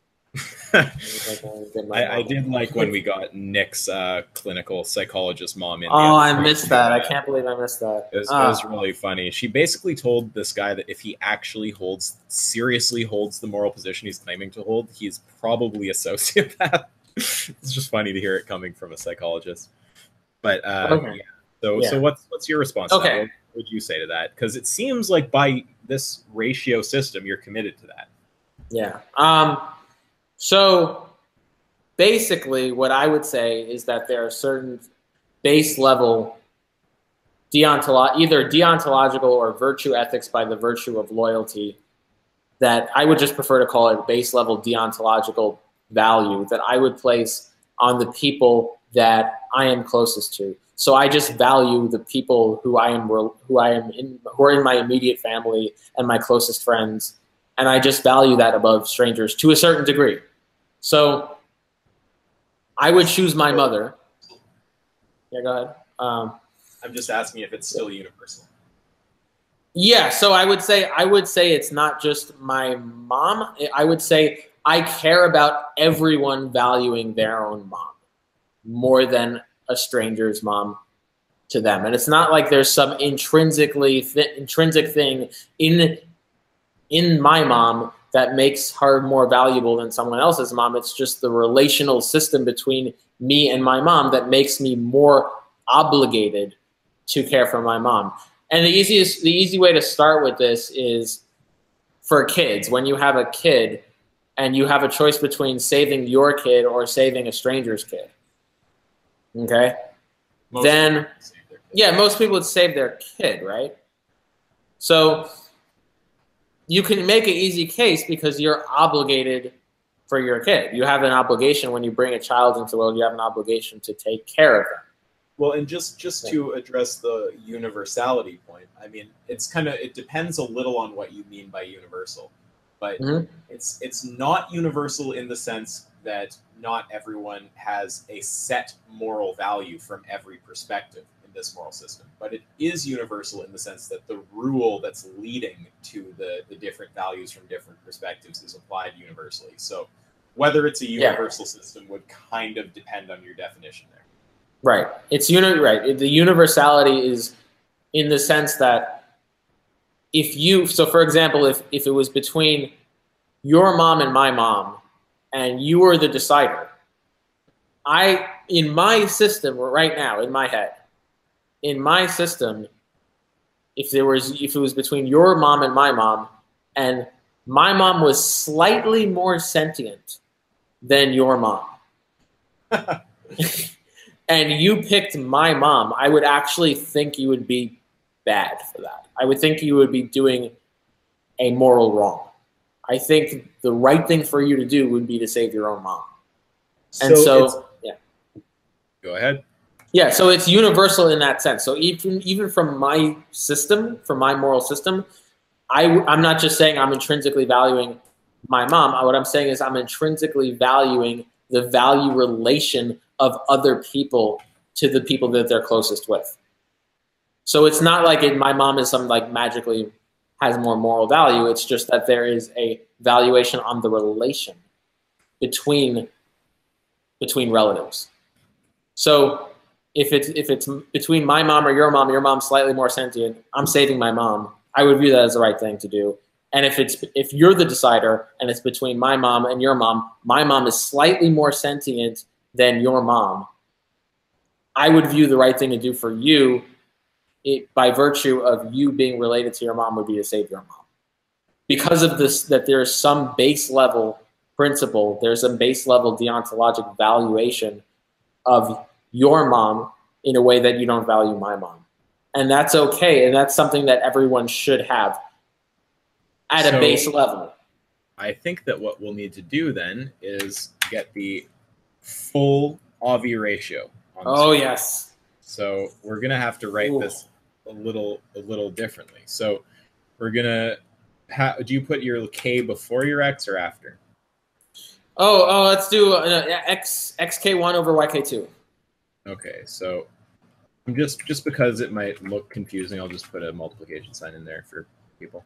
Times k1, and then we'll write what that is in a sec, and then we'll do divided by y times k2, and we'll write what that is in a sec. Okay, and then so k1, that's the base deontological value on you and beings related to you.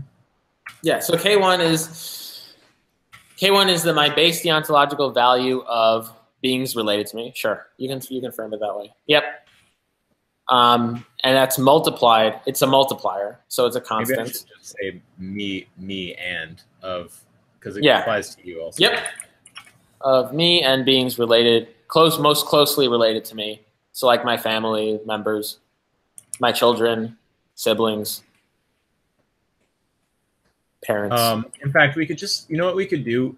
I think we could just do base deontological value of more related beings, and base deontological value, deontological. I see. I don't know. More related beings gets tricky. Does that? All right, we'll go there. Does that formulate it weirdly, or are you trying to? No. It's not formulated weirdly, but it can lead to some uncomfortable.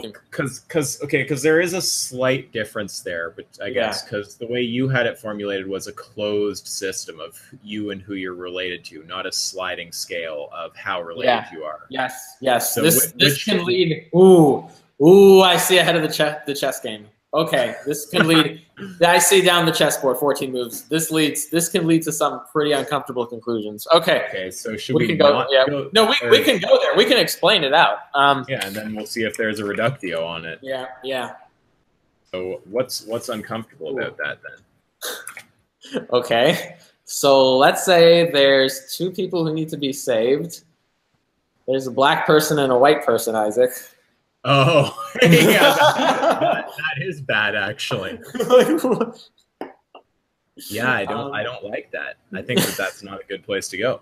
So yeah, I think that for that, what should we write as the reductio? Okay, reductio. Racism? I mean, reductio is basic. Yeah, it is. Let's just call it racism. Let's call it racism. I mean, that's just what it is. Pretty simple. Okay. I'm glad that you caught that slight formulation difference. Okay. I was not even thinking of that. Okay. Let's try it again. So, oh yeah, let's do it. Okay. Base the ontological value of. Yep.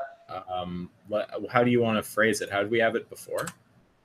Well, I said of your most closest related beings or relatives. You can frame it either one. Yeah, let's just say I have family. Or yeah, no, because I guess you'd apply this to your close. I would apply it to my close friends and whatnot. Yeah. Closest related. Like, it's almost like you're building it on the strength of the relationship or something. Yeah, strength of the relationship. Strength of the relationship. Okay, if I don't have a relationship with my kid, I would make a separate argument that I'm still obligated by virtue of like I caused the kid to. Yeah. Oh well, if you cause him to be alive, that's adding a special case though. So that's a little bit different. If it was like your uncle and you're more related to them or something, like I mean, that it seems to me like if you had a best friend and some uncle you don't know, I'd probably fucking save the best friend. Yeah. So we'll go deontological value of closest related beings. I think that's a fine way to put it. Yeah. I just want to say other beings. Basically of unrelated beings or far related beings.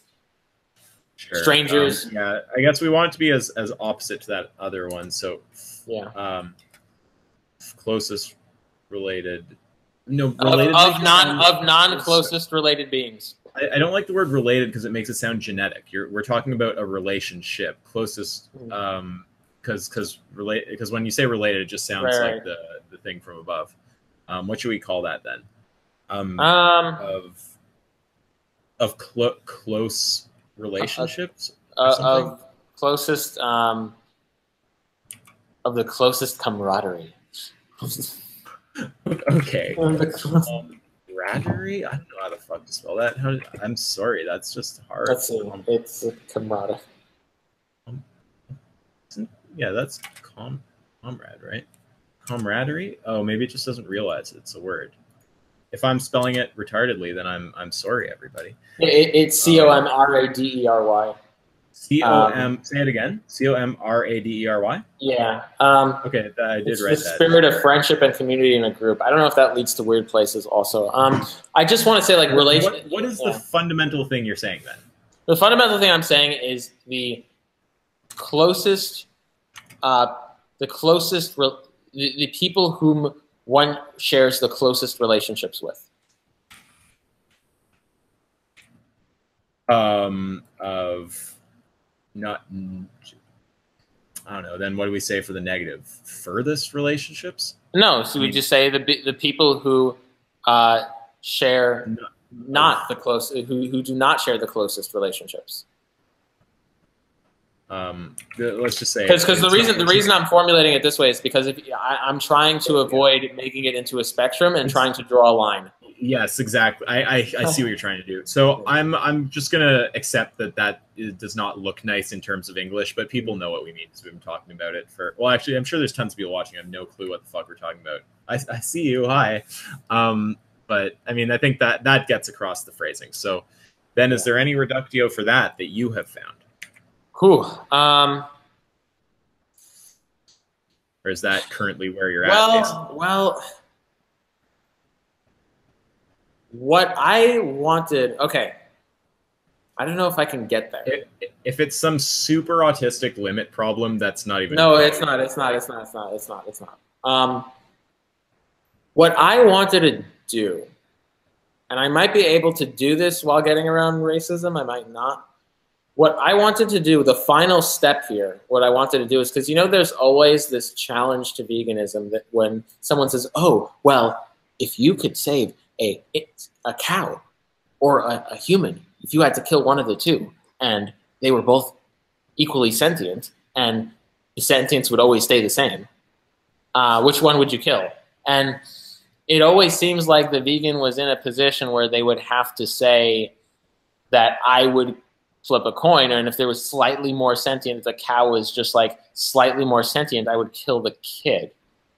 Oh, Now, that's yeah. I actually think that that basically makes sense unless you have some special obligation or killing the kid is like in reality, killing the kid is likely to generate more suffering because of the beings that know the kid. But in a vacuum, I actually don't really see. Yeah, I don't actually really see something that egregious about saying save the more sentient animal. Like I'd say save a more sentient alien. It's just something intuitively boggles us about a pig because pigs aren't more sentient. Yeah. So it's hard. What when you have something. This were, yeah, go ahead. I was just gonna say when you have a being you can actually picture it with, it seems not that crazy all of a sudden. I think it's just intuitively hits you weird because it's a pig. Yeah. Now, if this were a spectrum, what I would say is what that would lead to is I would actually, on a base level, save the human, even if the pig was slightly more higher sentient, unless it could be outscaled. And if it would be outscaled, then eventually I would switch over. Well, and that's the important. Yeah. Unless I was not a human, unless you equalize that too. Unless I was like a robot or something, then it wouldn't matter. And I would say like if I was a pig, I would choose the pig, even if the human was slightly more sentient. I don't know if I'd follow you there. I don't think there's anything egregiously morally offensive about it because it's you always have this whole like the relationship deontology can be outscaled by consequentialism once anything serious is happening. So that it's not like egregiously bad, but I just don't resonate with that. I feel when I don't feel any personal obligation to the being via some kind of relationship, I basically just go to like assuming everything else is held constant, you want the more sentient being to survive, even if it's just by a little bit. Right. Yeah. I'm just trying to like, I know a lot of people who it trips out, and the reason it trips them out is because everything else is not wanded away and equalized. Yeah, I think that is why. Yeah, that's pretty. Yeah, go ahead. I was just gonna say I'm not seeing any big problem at this point. Like I would basically be on board with that. I would have a hard time going somewhere else. I can't see arguing a strong negative or positive rights case against that and not coming out with one of the uncomfortable reductios. Yeah, you would run into the racism reductio. Is the problem? So, well, on the 7th version we hit that. Yeah, you would run into 7. Yeah. So I think that we've pretty much achieved our goal there. So this is, again, just hashing out our kind of position on positive rights. I tried my best to do some devil's advocacy there and not laugh at all while making some of those arguments, which I totally failed at. Some things are really hard not to laugh at. It's really hard to defend some terrible positions. Well, yeah. Do it seriously, There's a lot of really hard consequentialists in veganism too who have very weird views on this kind of stuff. Oh, I'm sure they're going to look at everything we're saying and say just accept slavery. Well, and or some dishonest pragmatic argument against it, like, oh, I bought an Xbox to save Africa or something, like just nonsense. Just the cringiest thing, like, well, I really do believe this. Like when I got my PlayStation, like I'm thinking every every extra video game I buy, it's that one more African kid that I'm saving. I was trying to sound serious, but I like couldn't sound serious while saying that. No, I got you with the post-sex meme. That's what broke it all. That was pretty funny. Well, yeah, I mean, I think we've achieved basically what we want to achieve here. So this is just some positive rights, negative rights kind of stuff. Like, I mean, again, it bears virtually no relation to veganism. Veganism follows from negative rights, and anyone who rejects negative rights is a lunatic. So I think, yeah, but there's where I'm currently at and where Avi's currently at with positive rights. So if you have some challenge that you actually think is good, come into the Discord and see if you can move either of us on this. That's it's totally fine. Do you want to answer any questions in the chat or whatnot? I don't know if there are. Yeah, we'll see if they're being degenerate or not. Let's see. How do I even get to that? Can I go to the studio? Yeah. Okay. So here we go. Okay. Yeah, do you have any questions? Superhuman Dance, am I still banned? Yeah, I'm going to ban you from here too. Move. Okay. Is there any questions that anyone has, or are you guys just chilling in there? Avi, have you eaten the Impossible Burger yet? Yes, I have, and it tastes meatier than meat. This was scary. No, honestly. Okay, so here's the thing. So the Impossible Burger, so it's made with leg hemoglobin. So basically what this is it's an actual plant-based heme. So there are two species of plants. I think it's like alfalfa and soy, and they have in their roots they have this symbiotic relationship with bacteria that because of there's some oxygen transport mechanism that they kind of symbiotically evolved, and they took the gene from that and they put it in yeast, and then they just ferment the yeast, and this yeast just pumps out leg hemoglobin. It pumps out. It's the Impossible Burger. It pumps out plant-based heme iron. And they extract this plant-based heme iron and they put it in the burger. And it gives it, first it looks like it's bleeding. It looks like it's bloody, and it has that meaty taste. When I first tasted it, it almost tasted meatier than meat. That's honestly the way I could describe it. It actually tasted more, it had more of that meat taste than an actual burger would. It was the scariest thing. Did you try the Beyond Burger? I have not tried the Beyond Burger. I need to do that. I have a place next to my place. Yeah, but I have a hard time. I'm gonna do it. I'm gonna compare.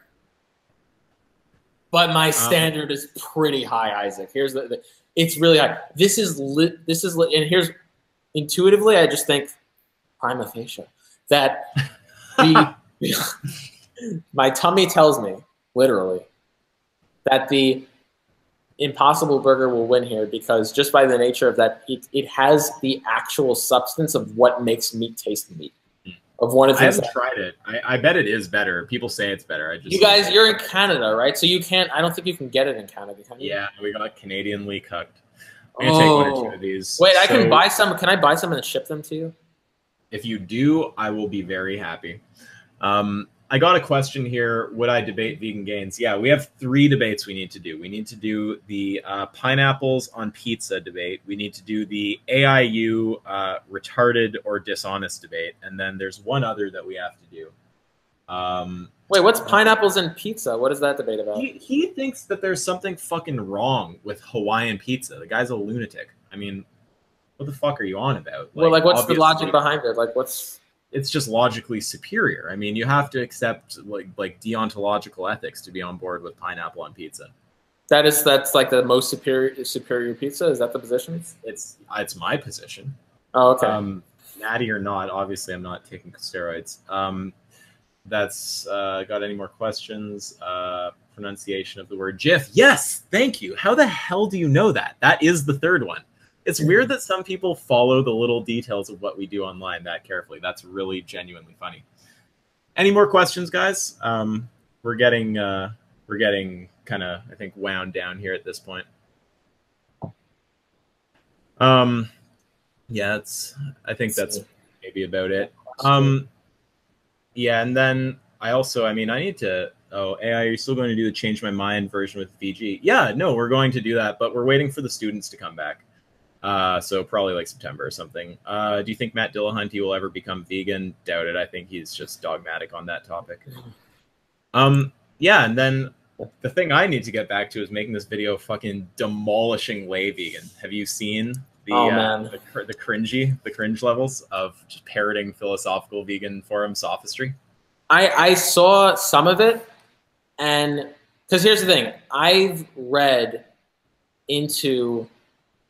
the whole wiki. I read his whole wiki. It took me days. Why? It took I don't know. I read the whole thing.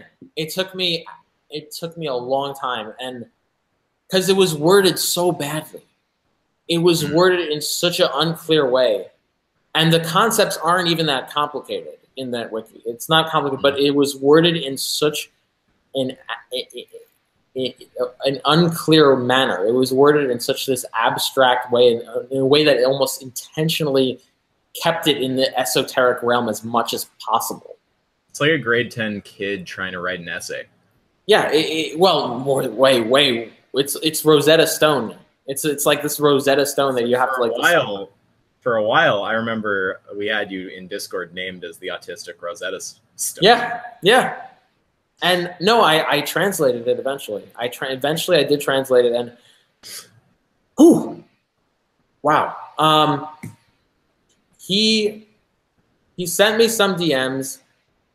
I responded to a couple of them, and then eventually, like, I was like, listen, just let's do this on voice. It's like it's taking too much time. Just to say the obvious, don't reveal the content of any. No, DMs. Of course, I don't reveal the content. I'm sure you know. I'm just saying it. Yeah. All I would say is that, I mean, I had to stop because I can't devote that much time. I can't devote that much. But that's what I did eventually too. Yeah. So lay vegan. So it just seemed like it was just a parroting of the philosophical wiki form. Yeah. Well, sorry. Go ahead. Yeah. Yeah. It seemed basically like, okay, I mean the basic. Ooh, we're gonna go deep. Okay, I don't know. Without going too deep in the philo rabbit hole. Did you get that philo rabbit hole? That is funny. So I didn't get it. No, over my head. So yeah. So like, okay. So these basic things, like, okay, well, you didn't say that it requires a trait, Isaac. You didn't say that that it needed to be based off of moral value. It needed to be based off a trait. I mean, like some of the ones he used in this video are he says there's hidden premises, and then later he says the argument is deontological, and it's so funny why, like, okay, so his argument that, in fact, the deontological one's funny. I could like start there. And I know what you're talking about too, because I read the philo wiki, and I know that argument also. I know exactly what you're talking about. I know it has to, part 2, right? Part 2 of Name the Trait leads to deontological veganism. Is that what the argument is? And he actually wrote an article for that sort of like carnist apologist type blog, Let Them Eat Meat. And he talks about, it's like, Name the Trait is the worst argument for veganism in history or something like this. And yeah, but anyway, Lay Vegan says the reason he thinks it's deontological is this sentence that there's nothing true of animals that if true of humans would justify anything short of non-exploitation. And it's like, yeah, you realize that everything true of animals is a set bucket of things and is not the total amount of potential things. So you can't logically get to the fact that from saying there's a certain bucket of things within which nothing justifies exploitation to the fact that somehow there could be more things in the bucket. So the assumption it's deontological is just based on just like very poor English comprehension. And all it is a consistency checker. See, okay, it's like, okay, well, would you exploit humans in this context? With this more stuff in the bucket? And if the answer is yes, you would exploit animals. Exactly. Well, yeah, it's like, because the total bucket of things true of animals, does that include a situation like a continent exploding is contingent on you killing this being? Well, no. Do you think that the rule to not exploit doesn't break down at that point? I mean, so it seems, I don't know if it's just stupid or if they actually didn't like comprehend. I think it's a combination. But anyway, or then there are some other ones earlier in the video he's talking about, and my video on this is like an hour long. Like, I don't know if this guy's ever actually been like dished a heavy logical beating, but it'll be like probably by far the worst he's ever received. So at the start, he's trying to say, there's hidden premises, and the hidden premises are moral objectivism, the wrongness of course. This is literally everything we've heard before from Philo. This is I know, and literally. He won't debate me. Would he debate you? You'd wreck him. I mean, he wants to debate people who he knows don't know the argument well enough to actually, like, because this is the thing, Avi, you know the argument well enough to apply it multi-contextually. You can apply it to random objects. I've seen you get people with it in a debate about mouse data, like asking them why they have this different standard for what kind of data they'll accept. So like you would wreck him if you got into it with him on this debate. And so I think he probably won't debate you, but he wants to try to debate like people in my Discord who he thinks don't know the argument as well. Well, now that this video is going to go up, he's not going to do anything for sure. No, I mean, he'll cut in the shadows. Lay vegan, maybe he'll debate and be less of a coward. But anyway, it's funny because it's like, yeah, so moral objectivism, double standards are wrong, and morality is based on a trait. It's like, how did you infer any of those things from the argument? Like, Okay, so moral objectivism. Does a statement like X does and doesn't have value being a contradiction somehow hinge on the ontological status of morality? I It's would just a say system no. of relations within the subjective system. Exactly. Exactly. It's a particular relation, but yeah, and I mean, if you're talking, what's the other one? Double standards are wrong, and he's like, name the trait only detects double standards. It doesn't detect contradictions. It's like, you idiot. When you get a double standard from someone, like they say, it's okay to stab animals based on intelligence, but not humans, or it's fine to do something to one but not the other. When you get a double standard, name the trait is the tool you apply to that to see if the double standard reduces to a contradiction or has a consistent principle underlying it. So if they name a trait and reject the second premise, it's like they've found a consistent principle that they can use to justify whatever the action is in that specific context. But if they can't name a trait, if there's no trait and humans have values, you can switch every single trait in the human, which renders them identical to an animal while retaining value. So you can't then state that an animal is valueless. That would be a contradiction. So the way you test for a contradiction is when you get a double standard, you apply name the trait to it, and you see, do they name a trait, thereby showing some kind of underlying consistent principle that justifies the double standard? Or does the double standard reduce down to a contradiction? So someone saying something... I don't know. Wait. I don't know. So okay. So I don't think okay. So if someone says, for example, I only care about humans, right? Mm-hmm. So someone says that, and then you say, okay, well, can you name a trait between humans and animals? They would say the trait is human. The trait is that they're not human. Mm-hmm. Would you take that as a double standard? No, I mean, that's just consistent. They're consistent. They're naming the trait human. Yeah. There's absurd consequences to the consistent positions that past name the trait. But that's not a contradiction at that point. Right. So it's like when you get something that superficially appears like a double standard, you get just this is okay to do to one being but not the other. It's like the thing you do is you test it with name the trait and you see, does it reduce it? Contradiction, or is there a consistent principle? So if they the principle it's a human and they bite the bullet on stuff like, for example, is it okay to kill, well-intentioned, infinitely sentient beings, an infinite amount of them, is killing them fine because they're not human? They bite the bullet on that. It's like, that's a consistent position. That passes name the trait. You've rejected the second premise. You've also justified an infinite holocaust of infinite sentience. So, bravo there. But if they were to do that, that is consistent. Where it would reduce to a contradiction is if they said, okay, no, I wouldn't do it, and there's actually nothing true of an animal that, if true of a human, would justify the action. Because if there is no trait true of the animal that, if true of the human, would justify the action, you can switch every single trait in the human to be identical to the animal while the human retains value. Law of identity. Yeah, so exactly. So you can't then state the animal is valueless because you'd be contradicting yourself. A human is reducible to Isaac. But Isaac, essential properties. That's, I mean, all I nuclear explosion because of the previous timeline. If you go to if you equate the previous timeline, then it's a fermion, and it goes, and it's overlies in the same place, and then it would have to be a nuclear explosion.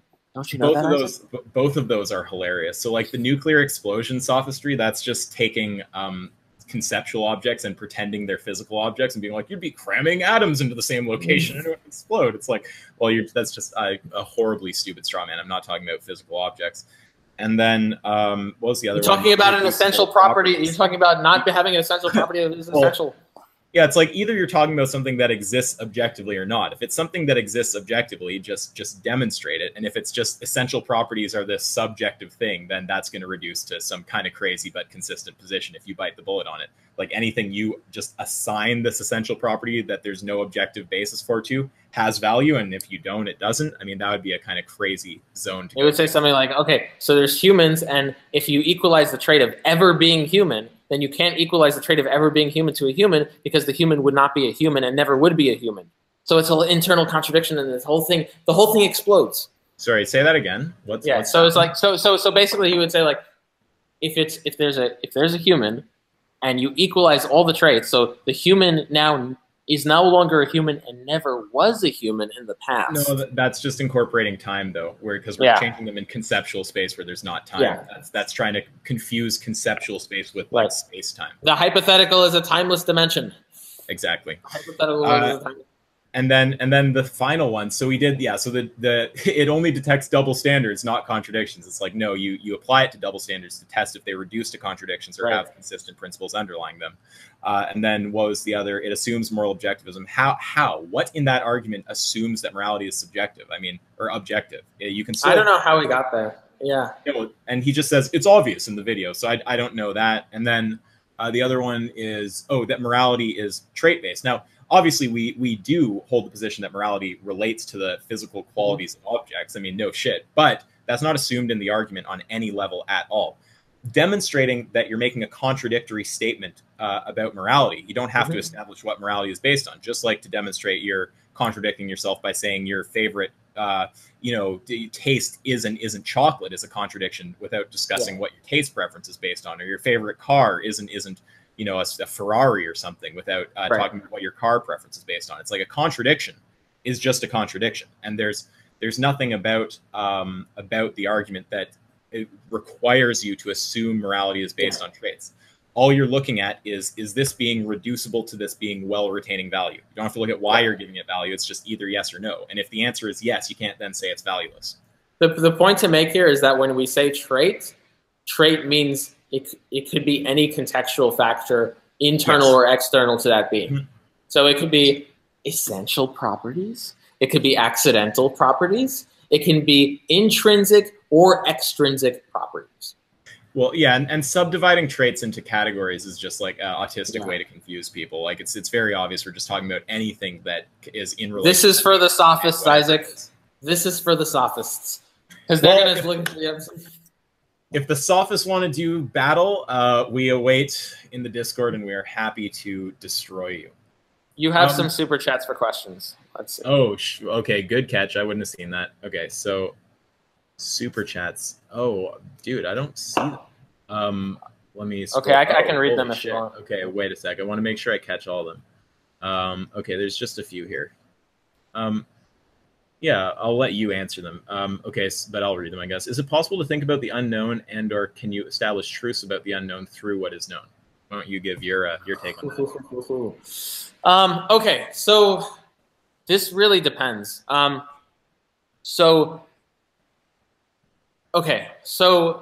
if something is the unknown, by definition, it is the unknown. You can't know it. That being said, so deductively, I would say no. On the deductive level, if something is unknown, by definition, it is unknown. You can't say it's unknown, therefore I know some truth about the unknown, if it's categorically unknown. Now, that being said, there are certain formulas where you can use to apply certain inductive, not deductive, but inductive approaches to the unknown.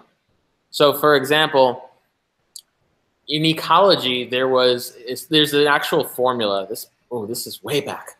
There's a formula for the rate of newly discovered species that you're discovering and how that rate changes based on what you're doing. And you can plug those things into a computer, and the computer can actually calculate out for you the expected amount of newly undiscovered species that would happen later. And it matches up pretty well. So you can kind of compute based on what you see in the unknown. You can kind of expect there are certain cases where you would expect what you would actually find, even though it technically deductively remains the unknown. I mean, look, is the sun going to rise outside tomorrow is a deductive unknown to me. I inductively think it will. Okay, I think that these kind of questions, it just depends on how you define the thing. Yeah. And by these type of questions, I don't know if I can right now think up how I'm categorizing that, but I know there's a type of question that's like this. So when you're saying, the unknown, it's like unknown and known are just opposite terms. Something can't simultaneously be known and unknown because, technically, maybe you could make some retarded semantic argument that somehow those aren't opposites. If we replace known, if we write it out logically, like it is true that this is known and it is not true that this is known or something, like it's just they're opposites. Okay, so by definition, the things that you figure out, whether it's like inductively, deductively, to whatever level of certainty, those enter the territory of being known. So the second you reason about something that's currently not known and you gain that knowledge or potential knowledge, it's known to the degree that you have that knowledge. So it's never that something is simultaneously known and unknown. So it's a bit of an equivocation on unknown if you're thinking of like the process of discovering scientific facts about things we don't know yet as like discovering the unknown. Like that's actually just switching a thing that's unknown to a thing that's known. It's like something switching between those two states. It's not actually anything ever having both of those states at once. So yeah, so I would say no, you can't simultaneously know and not know something. And when you discover things that were not known a minute ago, you've just changed their status. Yeah. I will answer this question like a sophist. Here's how a sophist. No, the same question. Okay. Here's how a sophist would answer the question. Is it possible to think about the unknown? Yes. I just thought about it. or can you establish truths about the unknown through what is known? Yes, I can establish truths about the unknown through what is known. The truth about this unknown through what is known is that it is known that it is unknown, and that is the truth that is unknown. Yeah, so, okay, that's really funny because a lot of people, when they get something like that, like you can come up with weird little, I don't know if it was quite self-referential, but weird little paradoxy sounding things like that in the animal context, and sometimes they trip people out. It sucks because a lot of people don't have the philosophical tools to tease those apart, but again, like the trick with all these things is to just look at the definition of what's being talked about and just make sure it's all from the definition level making sense. So what he just said he knew was actually his conceptual thinking about the unknown, not the unknown itself. Mm-hmm. So if you track that, you realize it's sophistry. But yeah. Okay, let's it's also funny, like it's just us casually telling each other we're committing sophistry. It seems funny when you don't picture the context of like, yeah, okay, so then let's read the other one. I'll let you answer that too. There's other questions in here. I sound like Aladdin, favorite Britney Spears song, having a good evening. Yeah, of course, all those things. All right, Muggs has a question. This is the guy who originally asked the mom slaughter sentience gap question or whatever. I believe it was him. Mm-hmm. Saying racism is a reductio is implying genetics are key in the relation. Yes, yeah, that's what we said.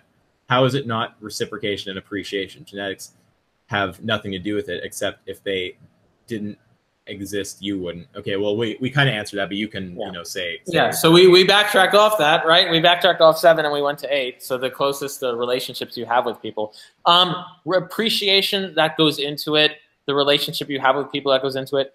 How is it not reciprocation? Okay, when you talk about reciprocation, I would not say it's categorically reciprocation because if my mom was put into a universe box or isolated or had a wizard like wand away, I still think I would place some base level value on her that I wouldn't on other people. I don't know. I mean, I think I wouldn't like.